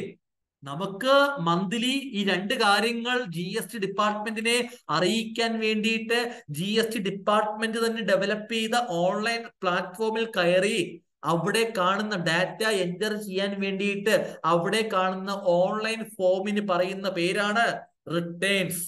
ക്ലിയർ അല്ലേ? രണ്ട് റിട്ടേൺസ് ഉണ്ട്. ആ രണ്ട് റിട്ടേൺസിലും യഥാക്രമത്തിൽ ഡാറ്റ ഫില്ല് ചെയ്യുക, ദെൻ സബ്മിറ്റ് ചെയ്യണ്ടേ? ദെൻ സബ്മിറ്റ് ചെയ്യണം. ക്ലിയർ അല്ലേ? യെസ്. ഈ ഓൺലൈൻ സബ്മിഷനെ പറയുന്ന മറ്റൊരു പേരാണ് filing. That means returns filing. Monthly രണ്ട് റിട്ടേൺസ് നമ്മൾ ഫയലിംഗ് ചെയ്യുന്നു. മന്ത്ലി രണ്ട് റിട്ടേൺസ് നമ്മൾ ഫയലിംഗ് ചെയ്യണം. ക്ലിയർ അല്ലേ? യെസ്. ലോജിക്ക് മനസ്സിലായല്ലോ? ഓക്കെ. ആ രണ്ട് റിട്ടേൺ ഫോം ഫയൽ ചെയ്യുക എന്ന് പറയുമ്പോൾ എന്താ? ഈ രണ്ട് കാര്യങ്ങൾ അതോറിറ്റി അറിയിക്കാൻ വേണ്ടിയാ. ഒന്ന് സെയിൽസ് ഡീറ്റെയിൽസ് അതോറിറ്റിയെ ഇൻഫോം ചെയ്യാൻ വേണ്ടിയാണ് അതിൽ ഒരു റിട്ടേൺ ഫോമിന്റെ ആവശ്യം. ടാക്സ് എമൗണ്ട് പേയ്മെന്റ് ചെയ്യാൻ വേണ്ടിയാണ് രണ്ടാമത്തെ ഫോമിന്റെ ആവശ്യം. ക്ലിയർ അല്ലേ? യെസ്. ഇനി അറിയേണ്ടത്, നമ്മുടെ ക്ലാസിന്റെ അവസാനത്തിലേക്ക് പോവുകയാണ്. ഇനി അറിയേണ്ടത് എന്താണ്? ആ രണ്ട് റിട്ടേൺ ഫോമിന്റെ പേരെന്താണ്? ആ രണ്ട് റിട്ടേൺ ഫോമിന്റെ പേരെന്താണ്? അത് എന്നാണ് ചെയ്യേണ്ടത്? അതിനകത്ത് എന്തൊക്കെ ഉണ്ട്? അതും കൂടെ അറിഞ്ഞാൽ നമുക്ക് ഈ ക്ലാസ് വൈൻഡ് അപ്പ് ചെയ്യാം. ക്ലിയർ അല്ലേ? യെസ്. അപ്പോ ഏതൊക്കെയാണ് രണ്ട് റിട്ടേൺസ്, അത് എന്നാണ് ചെയ്യേണ്ടത്, അതിനകത്ത് എന്തൊക്കെയാണ് കൊടുക്കേണ്ടത്? ക്ലിയർ? സോ നോക്കാം.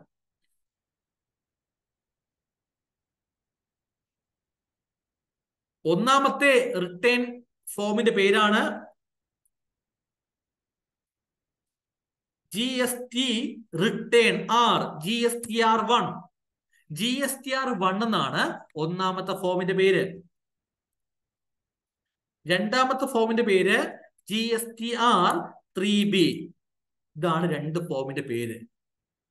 ക്ലിയർ? ഇത് GSTR1 എന്ന ഫോമിൽ എന്താ കാണിക്കേണ്ടത്? ആ ഒന്നാമത്തെ കാര്യം എന്താ? സെയിൽസ് ഡീറ്റെയിൽസ് കാണിക്കാൻ വേണ്ടി മാത്രം അനുവദിക്കപ്പെട്ട ഒരു ഡീറ്റെയിൽഡ് സെയിൽസ് സ്റ്റേറ്റ്മെന്റ് ആണ് ഇത് GSTR1. എന്നാൽ GSTR3B ആണെങ്കിലോ രണ്ടാമത്തെ കാര്യം അല്ലേ, എന്താ?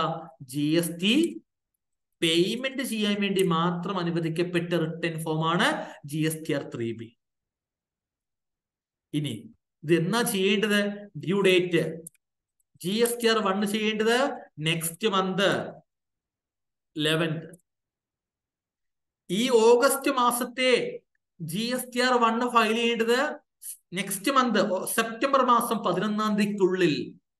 എന്ന് പറഞ്ഞാൽ, ഒന്നുകൂടി പറഞ്ഞാൽ, ഓഗസ്റ്റ് മാസം 1-ാം തീയതി മുതൽ ഓഗസ്റ്റ് മാസം 31 വരെ നമ്മുടെ ബിസിനസ് സ്ഥാപനത്തിൽ നടന്ന സെയിൽസ് ഡീറ്റെയിൽസ് GSTR1 എന്ന ഫോമിൽ ഡാറ്റ എൻ്റർ ചെയ്ത് സെപ്റ്റംബർ മാസം 1-ാം തീയതി മുതൽ 11-ാം തീയതിക്കുള്ളിൽ നമ്മൾ ഫയലിംഗ് ചെയ്യണം, സബ്മിറ്റ് ചെയ്യണം. ക്ലിയർ? യെസ്. അങ്ങനെയാണെങ്കിൽ GST3B ആണെങ്കിലോ due date will be next month 20th. Clear? August മാസത്തെ 3B ചെയ്യേണ്ടത് സെപ്റ്റംബർ മാസം 20-ാം തീയതിക്കുള്ളിൽ. ഒന്നുകൂടെ പറഞ്ഞാൽ, ഓഗസ്റ്റ് മാസം എത്ര ടാക്സ് നമുക്ക് പേയ്മെന്റ് ചെയ്യാനുണ്ട്, ആ ടാക്സ് എമൗണ്ട് GSTR3Bയിൽ കാണിച്ച് പേയ്മെന്റ് ചെയ്യേണ്ടത് സെപ്റ്റംബർ മാസം 20-ാം തീയതിക്കുള്ളിൽ. ക്ലിയർ? യെസ്. ഇനി GSTR1 ഒരു ഡീറ്റെയിൽഡ് ആയ ഫോം എന്ന് പറഞ്ഞു അല്ലെ, അതിനകത്ത് 19 ബോക്സ് വരുന്നുണ്ട്. 3Bയിലാണെങ്കിലോ 6 ബോക്സ്. നമ്മൾ ആ ഓരോ ബോക്സും വ്യക്തമായിട്ട് പഠിക്കും. ക്ലിയർ? നമ്മൾ ഓൺലൈൻ സൈറ്റ് എടുത്താൽ അതിനകത്ത് ഇതൊക്കെ കാണാൻ സാധിക്കും കേട്ടോ. ക്ലിയർ? GSTR1 19 ബോക്സ് മീൻസ് ഓരോ ബോക്സും ഓരോ ടൈപ്പ് സെയിലാണ്. B2B സെയില്, അതായത് എന്താ? GST രജിസ്റ്റേർഡ് ആയിട്ടുള്ള കസ്റ്റമർക്ക് നമ്മൾ നടത്തിയ സെയിലാണ് B2B എന്ന ബോക്സിൽ കാണിക്കേണ്ടത്. B2C സെയില് എന്താ? GST രജിസ്ട്രേഷൻ ഇല്ലാത്ത കസ്റ്റമർക്ക് നമ്മൾ നടത്തിയ സെയിലാണ് B2C എന്ന ബോക്സിൽ കാണിക്കേണ്ടത്. ക്ലിയർ? ഇനി നമ്മൾ കസ്റ്റമർക്ക് ക്രെഡിറ്റ് നോട്ട് കൊടുക്കും, നമ്മൾ കസ്റ്റമർക്ക് ഡെബിറ്റ് നോട്ട് കൊടുക്കും, അതവിടെ കാണിക്കാൻ സ്ഥലമുണ്ട്. നമ്മൾ എക്സ്പോർട്ട് സെയിലാണെങ്കിൽ അതിന് പ്രത്യേകം ബോക്സ് GSTR1 നമ്മൾ സർവീസ് കൊടുക്കാമെന്നും പറഞ്ഞ് കസ്റ്റമറിന്റെ കയ്യിൽ നിന്ന് അഡ്വാൻസ് മേടിച്ചാൽ അതിന്റെ മുകളിൽ GST അടയ്ക്കണമെന്ന് റൂൾ പറയുന്നുണ്ട്. അതിന് പ്രത്യേകം ബോക്സ് അവിടെയുണ്ട്. ഓരോ ഗുഡ്സിന്റെയും ഓരോ സർവീസിനും ഓരോ കോഡ് പറയുന്നുണ്ട്, HSN കോഡ്, SAC കോഡ് എന്നൊക്കെ. അത് കാണിക്കാൻ പ്രത്യേകം ബോക്സ് അവിടെയുണ്ട്. ഡോക്യുമെന്റ്സ് എന്തെല്ലാമാണ് ഇഷ്യൂ ചെയ്ത്? Sales bill, debit not, credit note, receipt voucher, payment voucher, refund voucher, delivery ചെല്ലാൻ, ഇവേ ബില്ല്, അങ്ങനെ എന്തൊക്കെ ഡോക്യുമെന്റ് നമ്മൾ ഇഷ്യൂ ചെയ്തു അത് കാണിക്കാൻ പ്രത്യേകം ബോക്സ് അവിടെയുണ്ട്. ക്ലിയർ അല്ലേ? യെസ്. ഓക്കെ. അങ്ങനെ വരുന്ന ഒരു ഡീറ്റെയിൽഡ് സെയിൽസ് സ്റ്റേറ്റ്മെന്റ് ആണ് GSTR1 എന്ന് പറയുന്നത്. അതുപോലെയാണ് 3B ഒരു സമ്മറി ഫോമാണ്, ടാക്സ് പേയ്മെന്റ് ആണ് പ്രധാനപ്പെട്ട പർപ്പസ്. ക്ലിയർ അല്ലേ? യെസ്.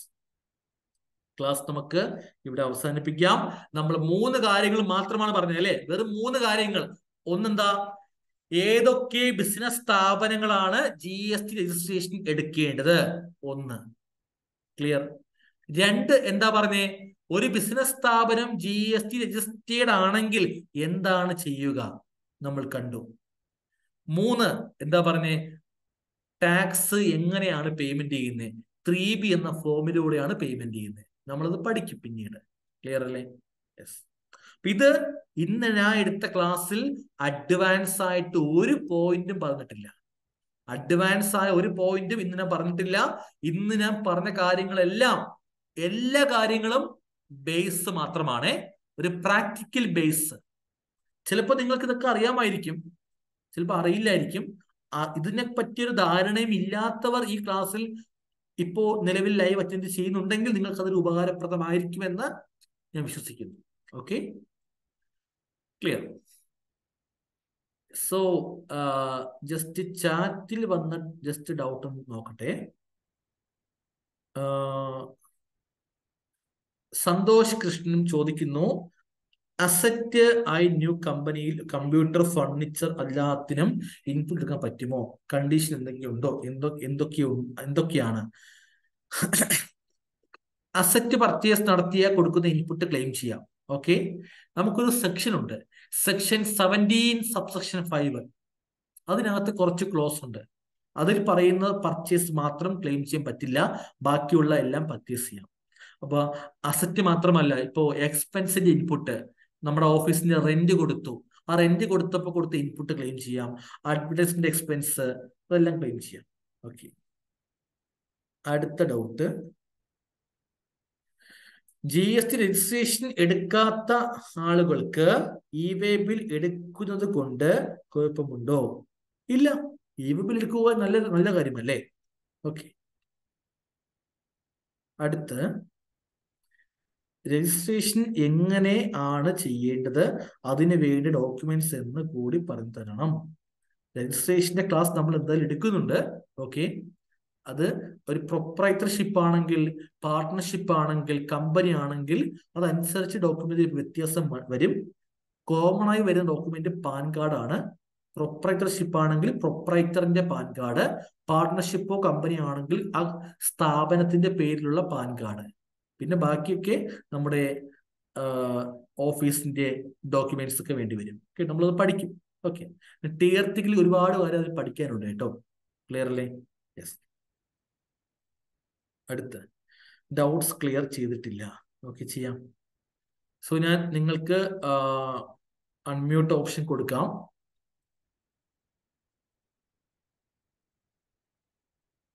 സോ നിങ്ങൾക്ക് ഡൗട്ട് ചോദിക്കാം, അൺമ്യൂട്ട് ചെയ്യുക, ദെൻ ഡൗട്ട് ചോദിക്കാം.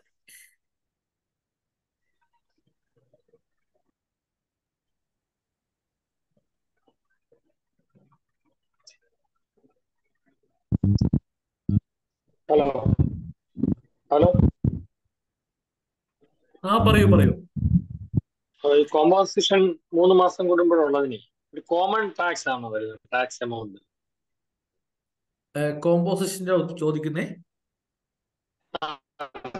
കോമ്പോസിഷൻ എന്ന് പറയുമ്പോൾ അത് ആ സ്കീം ഒരു ഓപ്ഷണൽ സ്കീമാണ്. ആ സ്കീം ചൂസ് ചെയ്ത് കഴിഞ്ഞാൽ ഗുഡ്സ് ചെയ്യുന്നവരാണെങ്കിൽ അവർക്ക് 3 മാസം കൂടുമ്പോൾ ആ 3 മാസം മൊത്തം എത്ര സെയിൽ നടന്നോ ആ സെയിൽസിന്റെ 1% അവരുടെ കയ്യിൽ നിന്ന് അടയ്ക്കുക. ഇനി റെസ്റ്റോറന്റ് സർവീസിന് മാത്രം 5, റെസ്റ്റോറന്റ് അല്ലാതെയുള്ള ബാക്കി സർവീസുകാർ ഈ സ്കീം എടുത്താൽ 6. അതാ വരുന്നത് കേട്ടോ. അവർക്ക് ക്വാർട്ടേർലിയാണ് ടാക്സ് പേയ്മെന്റ് വരുന്നത് 3 മാസം കൂടുമ്പോൾ. അവർക്ക് ഈ പറയുന്ന 1 or 3 ഒന്നും ബാധകമല്ല. ഓക്കെ, അവർക്ക് ഓരോ 3 മാസം കൂടുമ്പോൾ CMP08 എന്ന ഫോം ഉണ്ട്, അതിൽ പേയ്മെന്റ് ചെയ്യുക. then 1 വർഷം കംപ്ലീറ്റ് ആകുമ്പോൾ നിർബന്ധമായിട്ടും GSTR4 എന്ന ഫോം ഫയൽ ചെയ്യണം. അത്രേ ഉള്ളൂ കേട്ടോ. ഓക്കെ, നമ്മളത് പഠിക്കും. ഹലോ സാർ, ഒരു ഡൗട്ട്.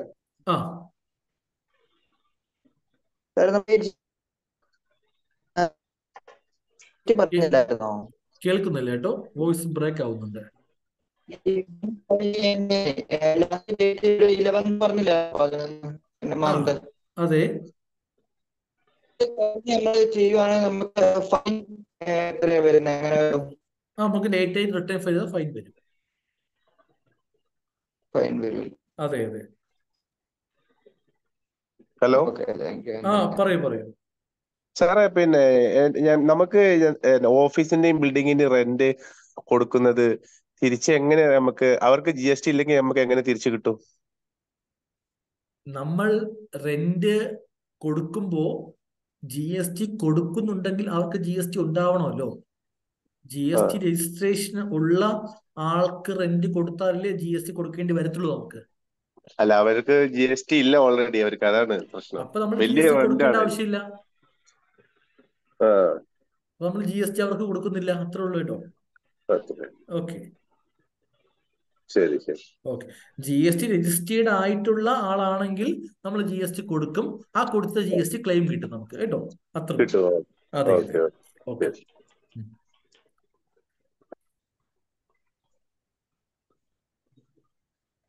വേറെ ഡൗട്ട് ചോദിക്കാം. ഈ സാർ ഓക്കെ സാർ, കുഴപ്പമില്ല. ഏതാ കേട്ടില്ല, എങ്ങനെ? ഞാൻ പറഞ്ഞോട്ടെ. പറയൂ പറയൂ. ഈ കോമ്പോസിഷൻ സ്കീമിന്റെ ലിമിറ്റേഷൻ എന്തൊക്കെയാണ്? അതിൽ B2B ബിസിനസ് ചെയ്യാൻ പറ്റുമോ? ഈ B2B എന്ന് പറയുമ്പോൾ രജിസ്റ്റേർഡ് ആയ കസ്റ്റമർക്ക് സെയിൽ ചെയ്യുക എന്നല്ലേ ഉദ്ദേശിക്കുന്നേ? അതെ അതെ. അത് ചെയ്യാം. പക്ഷെ അവർ ലിമിറ്റേഷൻ എന്ന് പറയുമ്പോൾ കേരളത്തിന് പുറത്തേക്ക് സെയിൽ ചെയ്യാൻ സാധിക്കില്ല, പർച്ചേസ് ചെയ്യാം. Okay okay. അവർക്ക് ഇത് ചെയ്യാൻ പറ്റുമോ? ഓൺലൈൻ, അതായത് ആമസോൺ, ഫ്ലിപ്കാർട്ടിലേക്ക് സെയിൽ ചെയ്യാൻ പറ്റുമോ? അതും ചെയ്യാൻ പറ്റില്ല, പരിമിതിയുണ്ട്. അതും ചെയ്യാൻ പറ്റും. അവർക്ക് ലോക്കൽ സെയിൽ മാത്രം, കേരളത്തിൽ മാത്രം സെയില്, ഓൺലൈൻ ത്രൂ സെയിൽ ചെയ്യാൻ പറ്റില്ല. ഓക്കെ. ഗുഡ്സ് ആണെങ്കിൽ 1% മാത്രം അടച്ചാൽ മതി അല്ലേ? ഗുഡ്സ് ആണെങ്കിൽ 1% അടച്ചാൽ മതി. നമ്മൾ കയ്യിൽ നിന്ന് അടയ്ക്കുന്നേ ഉള്ളൂ. അവർക്ക് ഇൻപുട്ട് ക്ലെയിം ചെയ്യാൻ പറ്റില്ല. പർച്ചേസ് ചെയ്യുമ്പോൾ കൊടുക്കുന്ന ടാക്സ് നഷ്ടപ്പെട്ടു, അവരുടെ കോസ്റ്റായി മാറി കേട്ടോ. എല്ലാം പർച്ചേസ് ചെയ്യുമ്പോൾ കൊടുക്കുന്നത് നഷ്ടപ്പെട്ടില്ലല്ലോ. നമ്മൾ ആകെ കൊടുക്കുന്നത് 1% അല്ലേ? നമ്മൾ പർച്ചേസ് ചെയ്യുമ്പോൾ ഫോർ എക്സാമ്പിൾ ഇപ്പൊ എനിക്ക് എന്റെ മൊബൈൽ ഷോപ്പ് കോമ്പോസിഷൻ സ്കീം ആണെങ്കിൽ ഞാൻ മൊബൈൽ പർച്ചേസ് ചെയ്യുമ്പോൾ കൊടുത്ത ടാക്സ് 800 ഇൻപുട്ട്.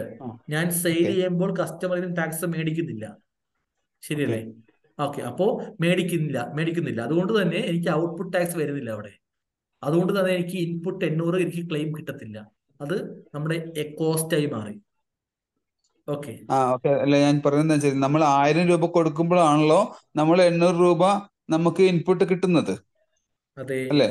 യെസ്. അപ്പൊ ഇവിടെ നമ്മൾ 1000 കൊടുക്കുന്നില്ലല്ലോ. നമ്മളിപ്പോ 1000 രൂപയുടെ ഒരു പ്രൊഡക്റ്റ് നമ്മൾ വെക്കുന്ന സമയത്ത് മീൻസ് 100 രൂപക്ക് 1 രൂപ വെച്ചിട്ട് 10 രൂപയല്ലേ നമ്മൾ കൊടുക്കുന്നുള്ളൂ. അപ്പൊ നമുക്ക് അതല്ലെങ്കിൽ നമ്മളിപ്പോ 18% GST കൊടുക്കുന്ന സമയത്ത് 1000 രൂപയുടെ 18% 180 രൂപ നമ്മൾ കൊടുക്കണ്ടേ? അതെ. അപ്പൊ അത് എന്തായാലും നഷ്ടമൊന്നും ചെയ്യില്ല. അതെ, ഉറപ്പായിട്ടും കോമ്പോസിഷൻ സ്കീം എടുത്തു കഴിഞ്ഞാൽ ഇൻപുട്ട് ക്ലെയിം ചെയ്യാൻ സാധിക്കുന്നില്ല എന്നുള്ളത് നഷ്ടമാണത്, ഉറപ്പായിട്ടും നഷ്ടമാണ്.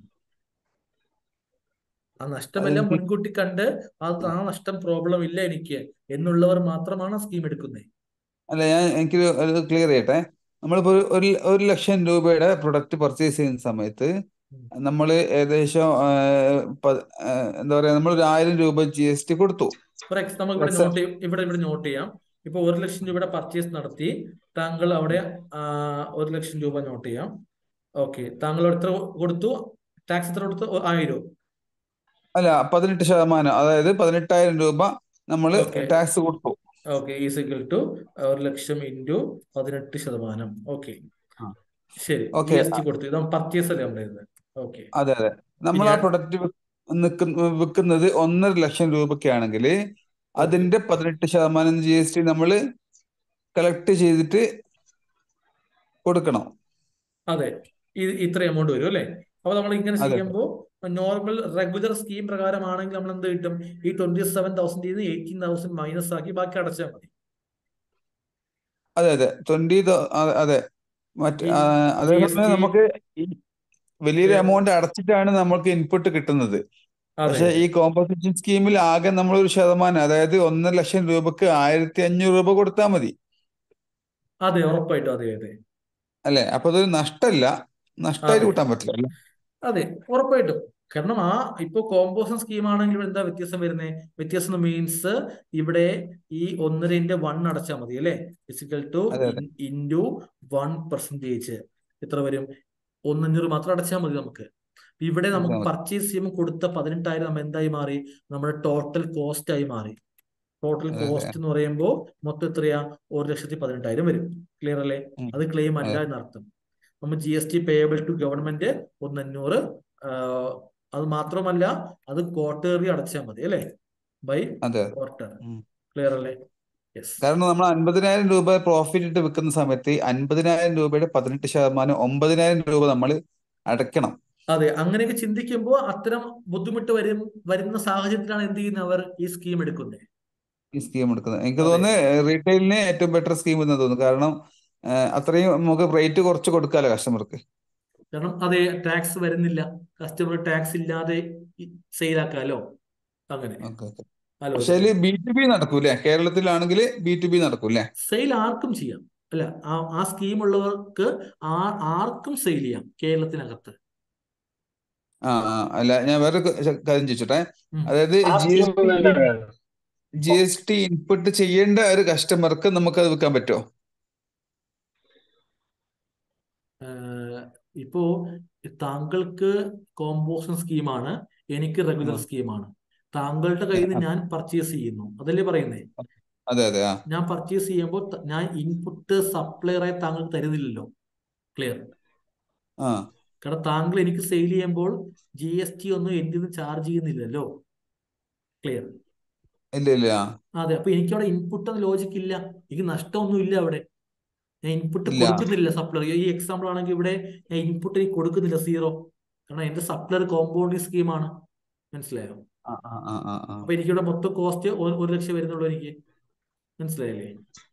അപ്പൊ ഞാൻ ഓക്കെ. അപ്പൊ ആ പ്രൊഡക്റ്റ് അവർ വിൽക്കുന്ന സമയത്ത് അവര് അപ്പൊ വീണ്ടും അത് ഇൻപുട്ട്, അതായത് എന്താ പറയാ, ഒരു ഔട്ട്പുട്ട് ഫുൾ GST കൊടുക്കേണ്ടി വരില്ലേ?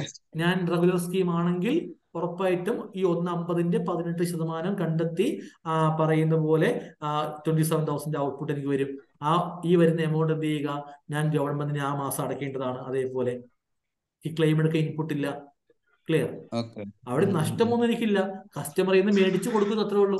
ക്ലിയർ? അല്ല, അവിടെ ഞാനൊരു നഷ്ടം കാണുന്നത് എന്താന്ന് വെച്ച് കഴിഞ്ഞാല്, ഞാനൊരു ശതമാനം ഇട്ടിട്ട് നമ്മളൊരു വേറൊരു ബിസിനസ്സുകാരന് കൊടുത്തു, അതായത് B2B. ഓക്കെ അത് ആ കച്ചവടക്കാരന് അത് വിൽക്കുന്ന സമയത്ത് അയാളത് റെഗുലർ ആണ്. ഓക്കെ അപ്പം അയാൾക്ക് സ്വാഭാവികമായിട്ടും ഔട്ട്പുട്ട് GST കസ്റ്റമറുടെ അടുത്ത് കളക്ട് ചെയ്യേണ്ടതായിട്ട് വരുന്നുണ്ട്. അതെ അപ്പൊ ഞാൻ കൊടുത്ത 18%, പിന്നീട് ഒരു അഡീഷണൽ ഒരു ശതമാനം, അതായത് 19%, വീണ്ടും അയാളൊരു 18% ഇത് കൊടുക്കേണ്ടി വരില്ലേ എന്നുള്ളതാണ്. ഒരു കാരണം അയാൾക്ക് GST. ഇൻപുട്ട്, അതായത് ഞാൻ കൊടുത്ത GST അടക്കമാണല്ലോ ഞാൻ എമൗണ്ട് ഇടുക. അതായത് താങ്കൾ പറഞ്ഞ എമൗണ്ട് എന്ന് പറയാം, ഇവിടെ ഞാൻ കാണിക്കാം, എങ്കിലേ ക്ലിയർ ആവുള്ളൂ. അപ്പൊ താങ്കൾ പറഞ്ഞ എക്സാമ്പിൾ പ്രകാരം താങ്കൾ കോമ്പൗണ്ടിങ് സ്കീമാണല്ലോ അല്ലേ? അതെ അതെ. താങ്കൾ സെയിൽ ആക്കിയത് എനിക്കാണ് സങ്കല്പിക്കുക. ആ ഓക്കെ. അപ്പൊ താങ്കൾ എനിക്ക് സെയിൽ നടത്തിയ പ്രൈസ് എത്രയാ? എത്ര രൂപയ്ക്ക് സെയിൽ ചെയ്തേ? പറയൂ. ഞാൻ 1,50,000 രൂപക്ക് സാറിന് സെയിൽ ചെയ്തു. എനിക്ക് സെയിൽ നടത്തിയ പ്രൈസ് 1,50,000 രൂപയാണ്. ഓക്കെ. അപ്പൊ അതെ താങ്കൾ എനിക്ക് GST ഒന്നും ചാർജ് ചെയ്യുന്നില്ല. ക്ലിയർ? അതെ അതെ. ഓക്കെ, ശരി. അപ്പോ താങ്കളുടെ പോയിന്റ് ഓഫ് വ്യൂ അങ്ങനെ വരുന്നേ. ദെൻ ഇനി അടുത്തെന്താ പ്രത്യേകത എനിക്ക് അല്ലേ? അടുത്തത് നിങ്ങളൊരു റീസെല്ലർ ആണ്. ഓക്കെ, ഞാൻ അരവിന്ദാണ്, ഞാൻ റെഗുലർ സ്കീമാണ്. ഓക്കെ. അതെ അപ്പൊ അതെ. എന്റെ നിങ്ങളത് അപ്പൊ കസ്റ്റമർക്ക് കൊടുക്കുന്ന സമയത്ത് അപ്പൊ നിങ്ങൾക്കത് എന്റെ പർച്ചേസ് വാല്യൂ ഇപ്പൊ എത്ര വരുന്നേ? വെറും 1,50,000 രൂപ അല്ലേ? GST ഒന്നും അവിടെ അതെ ഇല്ല. അതെ. ഓക്കെ. ആ ഞാൻ ഇത് സെയിൽ ചെയ്യുമ്പോൾ 1,50,000 രൂപയുടെ സാധനം സെയിൽ ചെയ്യുമ്പോൾ 1,50,000ന്റെ 18% GST ഞാൻ എന്ത് ചെയ്യണം? അടയ്ക്കണം. ശരിയല്ലേ? അതെ. അത് ഞാൻ കസ്റ്റമർ നിന്ന് കളക്ട് ചെയ്യുന്നു. 25,000 രൂപ ഞാൻ കസ്റ്റമർ കളക്ട് ചെയ്ത് അടയ്ക്കുന്നു. ഓക്കെ. അപ്പൊ നിങ്ങൾക്ക് ഇൻപുട്ട് ഇല്ല. ഇൻപുട്ടിനെ കൊടുത്തിട്ടില്ലല്ലോ സപ്ലയർക്ക്. കൊടുത്തിട്ടില്ല. പക്ഷെ അവിടെ ലോസ് എനിക്ക് തോന്നുന്നത് എന്താ പറയാ, എനിക്ക് തോന്നുന്നേ അവിടെ ലോസ് വരുന്നത് എവിടെയാന്ന് വെച്ച് കഴിഞ്ഞാല്, ഞാൻ പർച്ചേസ് ചെയ്യുന്ന സമയത്ത് ഞാൻ 18%, 1,00,000 രൂപയുടെ 18% GST കൊടുത്തിട്ടുണ്ട്. ആ താങ്കൾക്ക് GST, നഷ്ടം. അതെ അതെ. അല്ല, എനിക്കല്ല, ഞാൻ ആ GST കൊടുത്തിട്ട് ആ GSTയുടെ എമൗണ്ട് അടക്കമാണ് ഞാൻ എന്റെ സെല്ലിംഗ് പ്രൈസ് ഇടുന്നത്. ഉറപ്പായിട്ടും ശരിയാണ്. ഉറപ്പായിട്ടും. അപ്പൊ അവിടെ ഞാൻ ഓൾറെഡി ഒരു 18, അതായത് 1,00,000 രൂപയുടെ 18% അവിടെ കൊടുത്തു. അത് ഇനി ആർക്കും ഇൻപുട്ട് ചെയ്യാൻ പറ്റില്ല. യെസ്. അതായത് എൻഡ് യൂസറായ സാറ് വെക്കുന്ന സമയത്ത് സാറ് വീണ്ടും അതിനൊരു 18%, അതായത് 1,50,000 രൂപയുടെ 18%വും 1,00,000 രൂപയുടെ 18%വും പ്രൊഡക്റ്റിന്റെ റേറ്റിൽ വരുന്നുണ്ട്. ഇപ്പൊ ഞാനൊരു കാര്യം ചെയ്യും, ഞാൻ താങ്കളുടെ കയ്യിൽ നിന്ന് പർച്ചേസ് ചെയ്യുക മതിയാക്കിയിട്ട് റെഗുലർ ആയിട്ടുള്ള നോർമൽ അതാണ് ആളിനെ അതാണ് പർച്ചേസ് ചെയ്യും. അങ്ങനെ ആവുമ്പോൾ അതെ, പ്രോബ്ലം ഇല്ല. അപ്പൊ താങ്കളുടെ അങ്ങനെ കച്ചവടം കുറയും, താങ്കളുടെ സെയിൽ കച്ചവടം കുറയും, കുറയും. ഉറപ്പായിട്ടും കുറയും. അതാണ് അതിന്റെ നെഗറ്റീവ് ഇല്ലേ? അത് കേട്ടോ, അങ്ങനെയൊക്കെ വരും അതാണ് കേട്ടോ. ഞാൻ ഫൈൻഡ് ചെയ്തത്. Okay, okay okay. സാറേ ഒരു ഡൗട്ട്. പറയൂ. പിന്നെ നമ്മൾ പർച്ചേസ് ചെയ്യുന്നതേ ഇപ്പൊ കഴിഞ്ഞ മാസമൊക്കെ പർച്ചേസ് ചെയ്ത പിന്നെ എല്ലാ ഇൻവോയ്സുകളും അവര് കഴിഞ്ഞ മാസം ഇപ്പോ ഏപ്രിൽ മുതല് ചെയ്ത ബില്ലുകളൊന്നും അവര് റിട്ടേൺ ചെയ്യുന്നില്ല. അപ്പൊ റിട്ടേൺ നമുക്ക് എങ്ങനെ മീൻസ് നമ്മൾ പർച്ചേസ് ചെയ്യുന്ന ഷോപ്പുകാരുണ്ടല്ലോ, സപ്ലയർ ഫയൽ ചെയ്യുന്നില്ല. ഇല്ല. ഓക്കെ, എന്ത് നിയമ നടപടി നമുക്ക് എടുക്കാൻ പറ്റുക അവരുടെ പേരിൽ? ഒന്നും ചെയ്യാൻ പറ്റില്ല. സപ്ലയറിനെ കൊണ്ട് ചെയ്യിപ്പിക്കുക, ഇപ്പൊ ഇത് ചെയ്തില്ലെങ്കിൽ അടുത്ത മാസം ചെയ്യിപ്പിക്കുക, നമ്മുടെ ടൂബിൽ ഓട്ടോമാറ്റിക് വരും, അങ്ങനെ ക്ലെയിം ചെയ്യുക. അല്ലാതെ നമുക്ക് കാരണം നമ്മൾ GST കൊടുക്കുന്നുണ്ട്, പക്ഷെ അവരത് ഫയൽ ചെയ്യുന്നില്ല. മനസ്സിലായി. ഇപ്പൊ ഇത്തരം കേസ് വരുന്ന സപ്ലയർമാർ പൊതുവെ ചെയ്യാറ്, നമുക്ക് ഇപ്പൊ നമ്മൾ പർച്ചേസ് ചെയ്യാൻ വേണ്ടി പോകുന്ന സമയത്ത് തന്നെ ആ സപ്ലയറിന്റെ GST നമ്പർ എടുത്തിട്ട് ജസ്റ്റ് സൈറ്റ് ഓപ്പൺ ചെയ്യുക. ആ നമ്പർ വെച്ച് നമുക്ക് സെർച്ച് ചെയ്യുമ്പോൾ അവരുടെ ഫയലിംഗ് ഹിസ്റ്ററി കിട്ടും. അവർ വണ്ണൊക്കെ കൃത്യമായി ചെയ്യുന്നുണ്ടോ എല്ലാം അറിയാൻ പറ്റും. അങ്ങനെ നോക്കിയിട്ട് കൃത്യമായി ചെയ്യുന്നവരാണെങ്കിൽ മാത്രം അവരിൽ നിന്ന് പർച്ചേസ് ചെയ്യുക. മനസ്സിലായോ? അങ്ങനെ ഒരു ഓപ്ഷൻ അതിലുണ്ട്. അടുത്ത കാര്യം, ഇനി പർച്ചേസ് ചെയ്യുമ്പോൾ തന്നെ നിങ്ങൾ കുറച്ച് എമൗണ്ട് പേയ്മെന്റ് ഹോൾഡ് ചെയ്യുക, കംപ്ലീറ്റ് കൊടുക്കണ്ട. പറയുക നിങ്ങൾ റിട്ടേൺ ഫയൽ ചെയ്യുക, നമുക്ക് ഇൻപുട്ട് ക്ലെയിം ചെയ്യാൻ സാഹചര്യം വരുമ്പോൾ പേയ്മെന്റ് ക്ലിയർ ചെയ്യാം. അങ്ങനെയൊക്കെ ചില ആൾക്കാർ ചെയ്യുന്നുണ്ട് കേട്ടോ. അല്ലാതെ വേറൊരു അതിന് പരിഹാരമില്ല അതല്ലാതെ കേട്ടോ. ഓക്കെ, ശരിയാ. ഓക്കെ ശരി ശരി. ശരി. വേറെ ഡൗട്ട് ഉണ്ടോ? പറയൂ. ഓക്കെ, നമുക്കൊരു റിവേഴ്സ് ടാക്സിന്റെ ഒരു ഡീറ്റെയിൽ ആയിട്ടുള്ള ഒരു ക്ലാസ് ആണ്. ഏതാ? റിവേഴ്സ് ടാക്സിന്റെ. റിവേഴ്സ് ചാർജ് മെക്കാനിസം പറയുന്നേ? അല്ല, റിവേഴ്സ് ടാക്സ് വരുന്നുണ്ടല്ലോ നമുക്ക്. ക്ലിയർ ആയില്ല കേട്ടോ. അതായത് നമുക്ക് റിവേഴ്സ് ടാക്സ് വരുന്നുണ്ടല്ലോ.